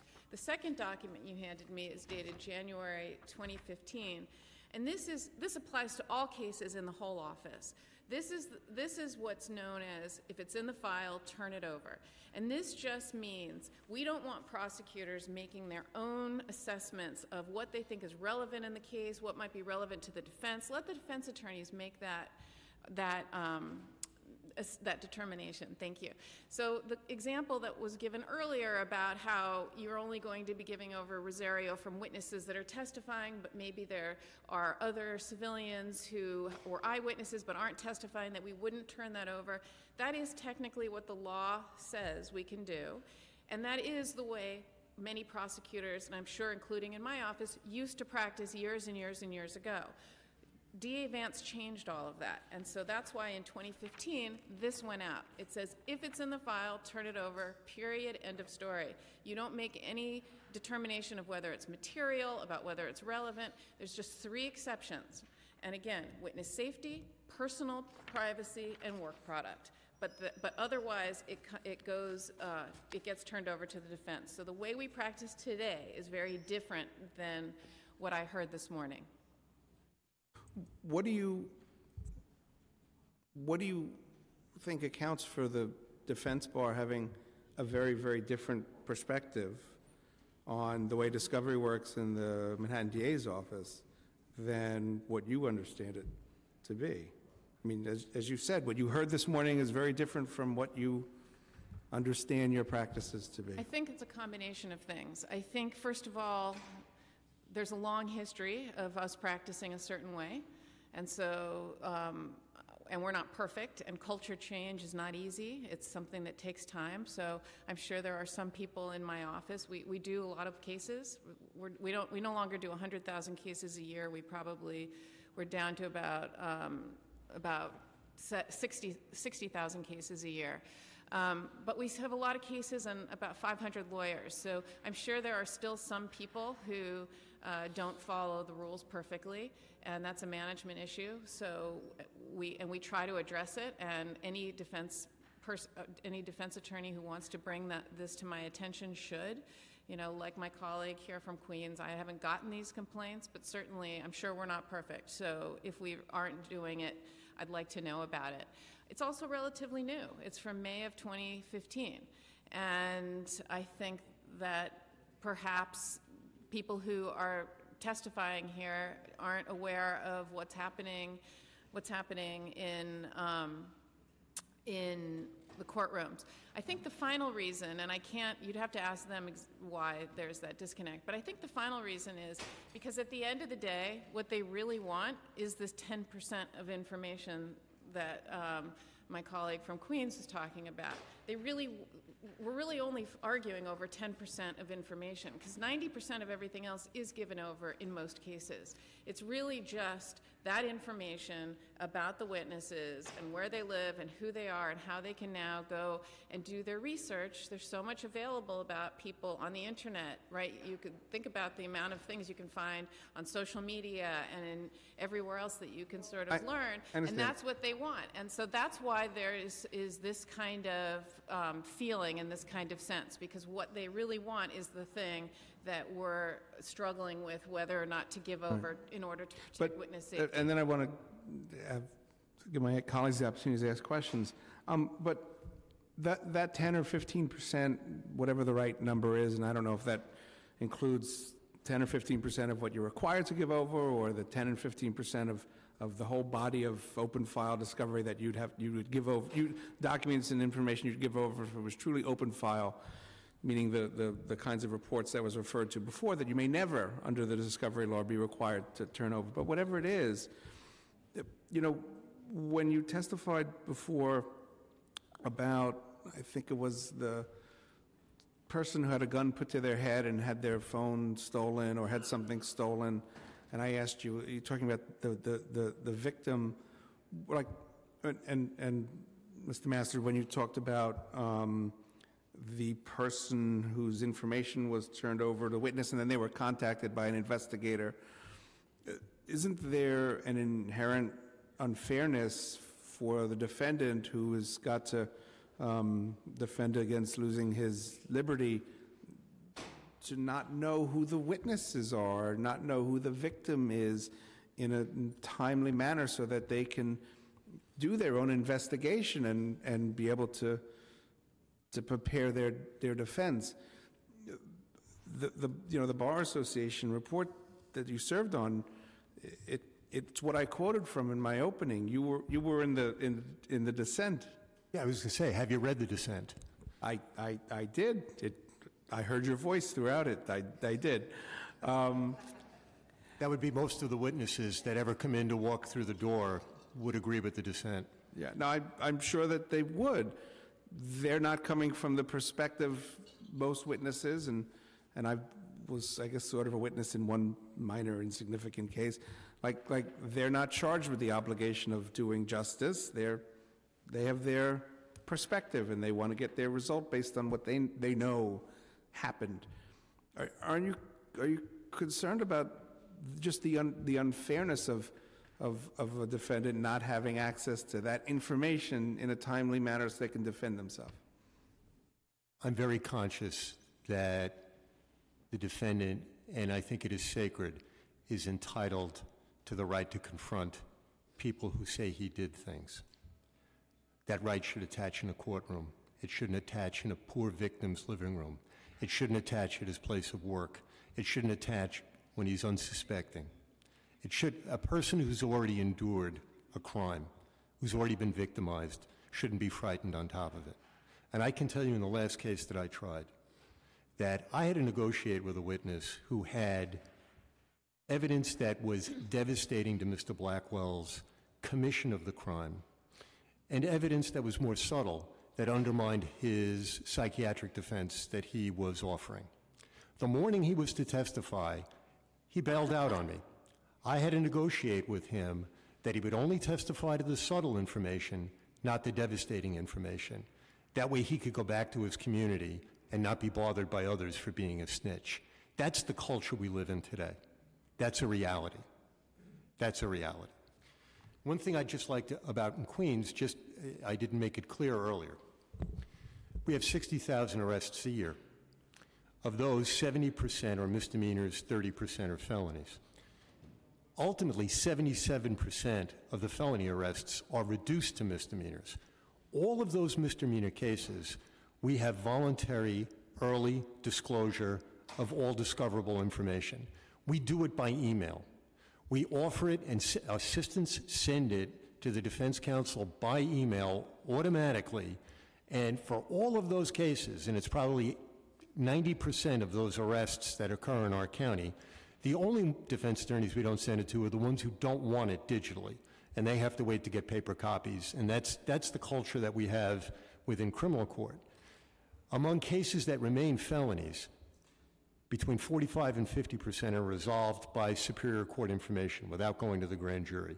That's the plea policy that Ms. Luongo was talking about and that she took fault with. Discovery, there's almost no formal calendar calls. Everything is done in a conference room setting. And the defense attorney gets to meet as many times as they want with either a bureau chief or a deputy to discuss the strengths and weaknesses of the case. And what we've found as an unintended consequence of that, since we put that policy in place in 1996, is that we have had virtually no claims of wrongful conviction since that date. Because in the conference room setting, when plea bargains are being offered, the evidence is being discussed, if I know when I did it, I would ask, is there something wrong with the offer? And the defense attorney would say, no, it's generous, it's just that my guy didn't do it. I'd say, your guy didn't do it?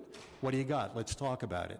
And together, we would go out and get the employment records, the surveillance video, check for hospital records, check for school records, all the things necessary, and in real time, within 90 days after the arrest, that was where the defendant was cleared. And that's the best way of stopping a wrongful conviction without a wrongful indictment. Okay, thank you. Madam Public Advocate, do you have a question? So, okay, so there's just so much to unpack here. Is there a conviction integrity unit in each of the boroughs? Can we start with Staten Island? So it's about resources for Staten Island. I know we have one in Brooklyn. Bronx? Yes. Manhattan? Yes. Queens, we don't, because frankly, we have currently three claims of wrongful conviction pending at all. And that is one from the 1960s and two from the 1980s. All the cases predate the Brown administration. And frankly, because of the tiny number, the district attorney is able to assign an executive and a staff to work on each individual case, and we don't need to dedicate an entire unit to it. And again, do each of the boroughs support or oppose the legislation pending in Albany? Staten Island? With the protections to witnesses? Yes. And protections to them. Can you use the mic? There's one next to you. Is it fair to say that there are three protections from what I gather from the testimony? Witness intimidation, work product, and three just superfluous information such as pictures of, as was mentioned by Manhattan, children, et cetera, et cetera. With the protection of witnesses, yes, we can handle discovery, yes. So with some changes, you would support legislation pending in Albany? Yes. Brooklyn? Yes, we'll still have them under review, but generally speaking, as stated by my colleague, we're concerned about the witness intimidation. And some of the bills, I'm not sure when you said the legislation, the governor's bill or senator or the Let's look at the Assembly. governor's bill. Okay, but with the governor's bill, generally, we support it. There are some concerns that we have. One of the things that I will say, since you're talking about legislation, is we've been for some time talking about witness intimidation. And right now, the way the bills, the law is set up now, it's almost worth it to intimidate a witness because there's no mandatory consecutive penalty. So if, in fact, I'm going to attempt to intimidate someone and then I'm not going to be penalized even further, even if I'm convicted, not by mandatory, that's something that we've always asked for, and I think that would go a long way toward helping with the witness intimidation issue. I see. So there needs to be a corollary, a piece of legislation to increase penalties for witness intimidation. Yes. Bronx? The Bronx DA office recognizes that there definitely needs to be some modernization of our laws, but we do bear in mind that witness safety, privacy interests, protecting ongoing investigations are crucial to maintaining the safety in our community. So to sum up, you're basically reviewing the legislation. You don't have a position. Is that fair to say? Our view of the legislation is that if those concerns are memorialized within their proposals, we would be in favor of it. Thank you. Manhattan? Manhattan's position is very similar to my colleagues in Brooklyn and in the Bronx, that with some changes that protect witness safety and enhance penalties, we also view this as an opportunity to modernize our state discovery system, and we would be able to would actually advocate for it with those protections in place. Thank you. And Queens.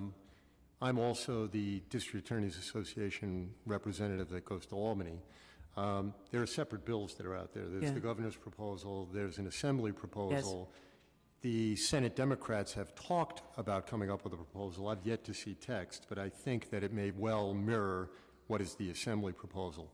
I can say that the governor's proposal, although very well intended, is gravely flawed in that it accelerates certain things that are impossible for any prosecutor's office to keep up with. Selecting of experts within 15 days after arraignments, having search warrants turned over and confidential informant information and cooperation agreements within 15 days.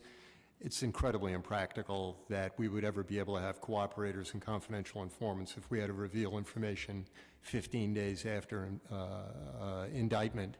And it's also likely unconstitutional. It builds in a right of appeal, but with only one appellate division judge. By definition, there can be no appeal. So it's fair to say that Queens opposes the governor's We bill? do. And the assembly provisions, I think, provide very little protection at all to any witnesses. So we would oppose it on that ground. And lastly, as was mentioned by the chair, how do the boroughs feel, or each of the respective district attorneys feel with respect to empirical analysis of our system to determine whether or not there's any abuses? Would you agree to some sort of independent empirical analysis, either by the council or some outside entity, to determine whether or not there have been any abuses with respect to our discovery system? Let's start again with Staten Island. Queens, would you support an analysis? Well, from having appeared in front of the Justice Task Force for the better part of 18 months, that resulted in basically the same product as the State Bar, which was one group in the majority, another group very fervently in the minority. I don't know that you're going to wind up with anything else other than the same results we have continually.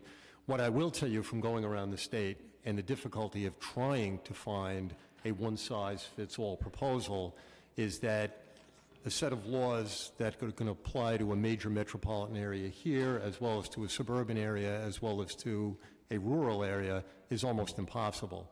And many of these laws have in it the fixed trial date, which in New York City is the 12th of never. That is the date that is the fixed trial date. As opposed to the rural counties upstate. They do have fixed trial dates there, and that's why it works for them. No, I understand it. What about an empirical analysis of just the 5 boroughs? What about that? I don't think it's going to reveal anything else other than what we already know. Okay. And I don't know how you would empirically do the measurements, because I think that all of these things, I think any corporation that would be looked at to try and apply business models would find out that there are so many differences just based within the boroughs and socioeconomic status. Basically, the ethnicity of each borough would have impacts, the type of crime that impacts each county. Thank you. Manhattan? We would happily participate in any analysis that anyone would want to do, as we always do, but we too participated in Judge Lippman's Justice Task Force. It was an 18-month review. It had defense attorneys, prosecutors, advocates. It was really comprehensive, and they did an extensive study, and I think that if there was anything left to do that wasn't already done, of course, we'd be always happy to participate. Thank you. We formally take no position as to any long-term regression analysis that would involve the 5 boroughs looking at data. And the reason I say I take no position, because I think a better use of our resources would be to fund the actions that we want to occur. Rather than putting that money in a think tank, in an organization to come in and evaluate, we should put money in NYPD, in the prosecutor's office, so that we can actually act. If you give us the overwhelming resources to have paralegals ready and available, if NYPD has a robust law department where they can go through our claims and turn over Giglio on a regular basis to us timely, I think that's where we will see action as opposed to evaluation. Thank you. I would just say that I know that DA Gonzalez is open to examining and analyzing data and the issues within the criminal justice system. As to what you're describing, I would have to have a conversation with them on that, but I tend to say that we are open to examining, and because the goal is to improve and enhance not only the criminal justice system, but the trust that we want the people of Brooklyn to have within the system. Thank you. And I, too, have not spoken to the DA about this, but I would go with the resources, to give us the resources and then see what we do with them. So the Bronx and Staten Island, it's show me the money. Brooklyn and Manhattan, we're open to it. And Queens, basically, it's not broken, so don't fix it. Is that fair to say? That's basically the results of my daily practice, yeah. Thank you. Thank you. Councilmember Rose. Thank you. Hi, Paul. You know, Staten Island had some of the most restrictive open discovery laws. And I'm really excited to hear that, you know, you've adopted an early action discovery plan. So I just want to be really clear about what this plan actually is going to do. And so in your proposal, in fact, there was one that you released last week. There was a written stipulation order that was only covered under CPL 240.20 materials. And did that include the Rosario material that comes under CPL 240.44 and 240.45? No, what we intend to is continue with our voluntary disclosure form that we give over at arraignment, and then, much as Brooklyn does without the grand jury minutes, turn over the rest of the discovery within the 21 days. We haven't implemented it yet. We're going to try to implement it now. It's a matter of collecting up the information and then protecting the witnesses and the victims and then turning it over. We've been doing the discovery by stipulation in the misdemeanor cases for a number of years now.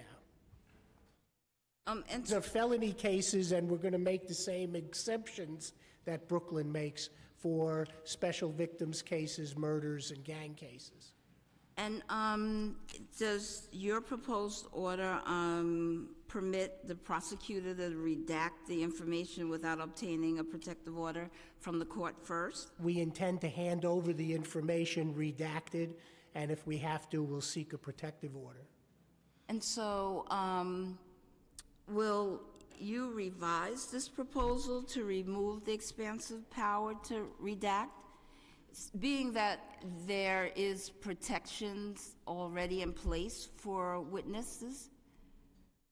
Well, the protections are that we're not going to give away their name or their phone number or their address.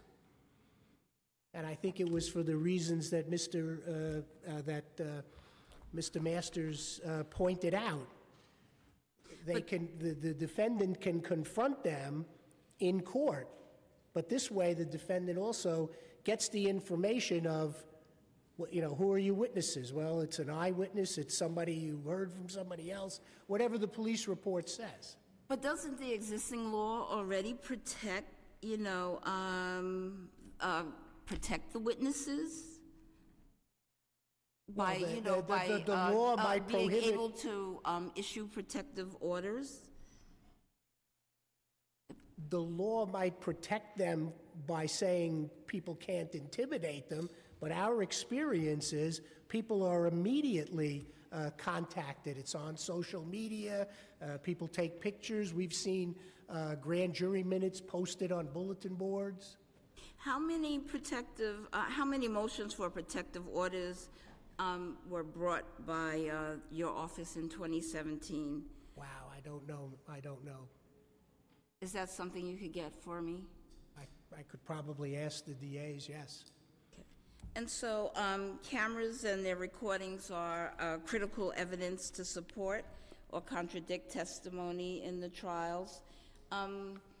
You stated in your statement that without the resources to sort of process these body cameras and the information and the evidence, that you will not participate, or that it makes your participation in your own early action discovery plan impossible? Well, we're certainly not going to turn over any body-worn cameras that we haven't looked at. So No, I'm not saying that, but I'm saying you are saying that without the resources, that basically the plan you proposed here today is impossible to expedite, is impossible to execute. it's impossible to promise to turn over all the body-worn cameras until we've identified them, gotten them, and watched them. That's not what you said in your statement. Your statement said, these resources are needed even without the demands of earlier discovery deadlines, but with early action discovery or any new discovery law passed by the state, these resources are absolutely critical. Without them, early discovery will, quite frankly, be impossible. I see it as impossible to turn over body-worn cameras to the defense within 21 days without additional resources, yeah. And in terms of redaction, you said, I must emphasize that the right to redaction is essential to the fair administration of justice, and we cannot and will not proceed with our open files without it. So what you presented to us today is conditional. We're going to redact the identity of the witnesses, yes. And that's all? That's going to be redacted? We're going to redact anything that identifies the witness. We're trying to protect the witness. So the fact that there's going to be redaction, you're only going to redact that which protects the witness? Yes. You're not going to redact other information that might be presented? I don't know what you're asking me. Okay, all right. I'm not the lawyer here, so I might not be as clear or, what I am trying to do, though, is to be transparent. And I don't want this plan presented as if it's going to be open and a complete open file. We're not calling it open file. When it is not. And I'm trying to ascertain exactly what your plan, being that Richmond County has been the most restrictive so far. I want to know what your plan is actually going to do and, you know, what restrictions are still going to be in place. How is what you're going to do different from what we commonly refer to as open file discovery? I think that's the question. We're going to redact the name and address and identity of the witness in the police report. And other than that, it's going to be... We're not going to redact the body of the police report, but if the police report says, I live on the 3rd floor in apartment F... Other than... Right, I get it. And I looked out the window and saw Other than the redaction of the witness information... No, we're not going to... What you're producing is synonymous with what we know as open file discovery. And it's the information that gives the defense a chance to see what the case is against them. Okay. Okay, and that's what I wanted to know. Just how much was going to be redacted in your new plan? And witness identity. It's only witness identity? Yes. Okay, all right, thank you. Thank you. Councilman Ulrich. Thank you. I will be brief, Chair, and I want to thank you. I know we have other hearings, and I'm sure you have other business to attend to today, but I want to thank you all for your testimony.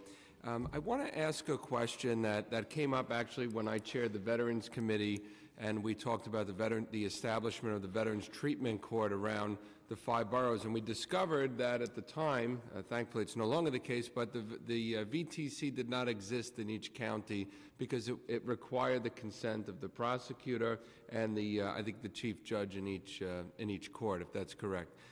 I think that mirrors in a lot of ways some of the questions that are coming up today about the open file discovery and the disparities that exist between each counties. It almost seems illogical to me why the state or the chief judge wouldn't come up with a uniform standard, you know, that is applied in all the counties and all the courts, and that has to be followed by all the district attorneys. Why don't we just have one set of rules with respect to the discovery practices that applies evenly across the state?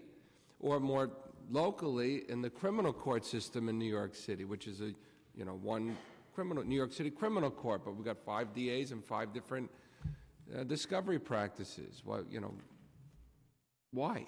Sir, with all due respect, we have one standard. It's in the criminal procedure law. That state standard is in the state criminal procedure law. But in practice, it's not the case, because... The issue is, if I may, Please. there is widespread, but not universal, recognition that the current discovery statute is inadequate. And some district attorneys' offices, actually all district attorneys' offices, have to some degree or another supplemented what is the underlying minimum requirements. And we're here talking about what each office has done, and the belief of most of the people who've asked questions, most of the council members, and most of the bar, is that more should be done.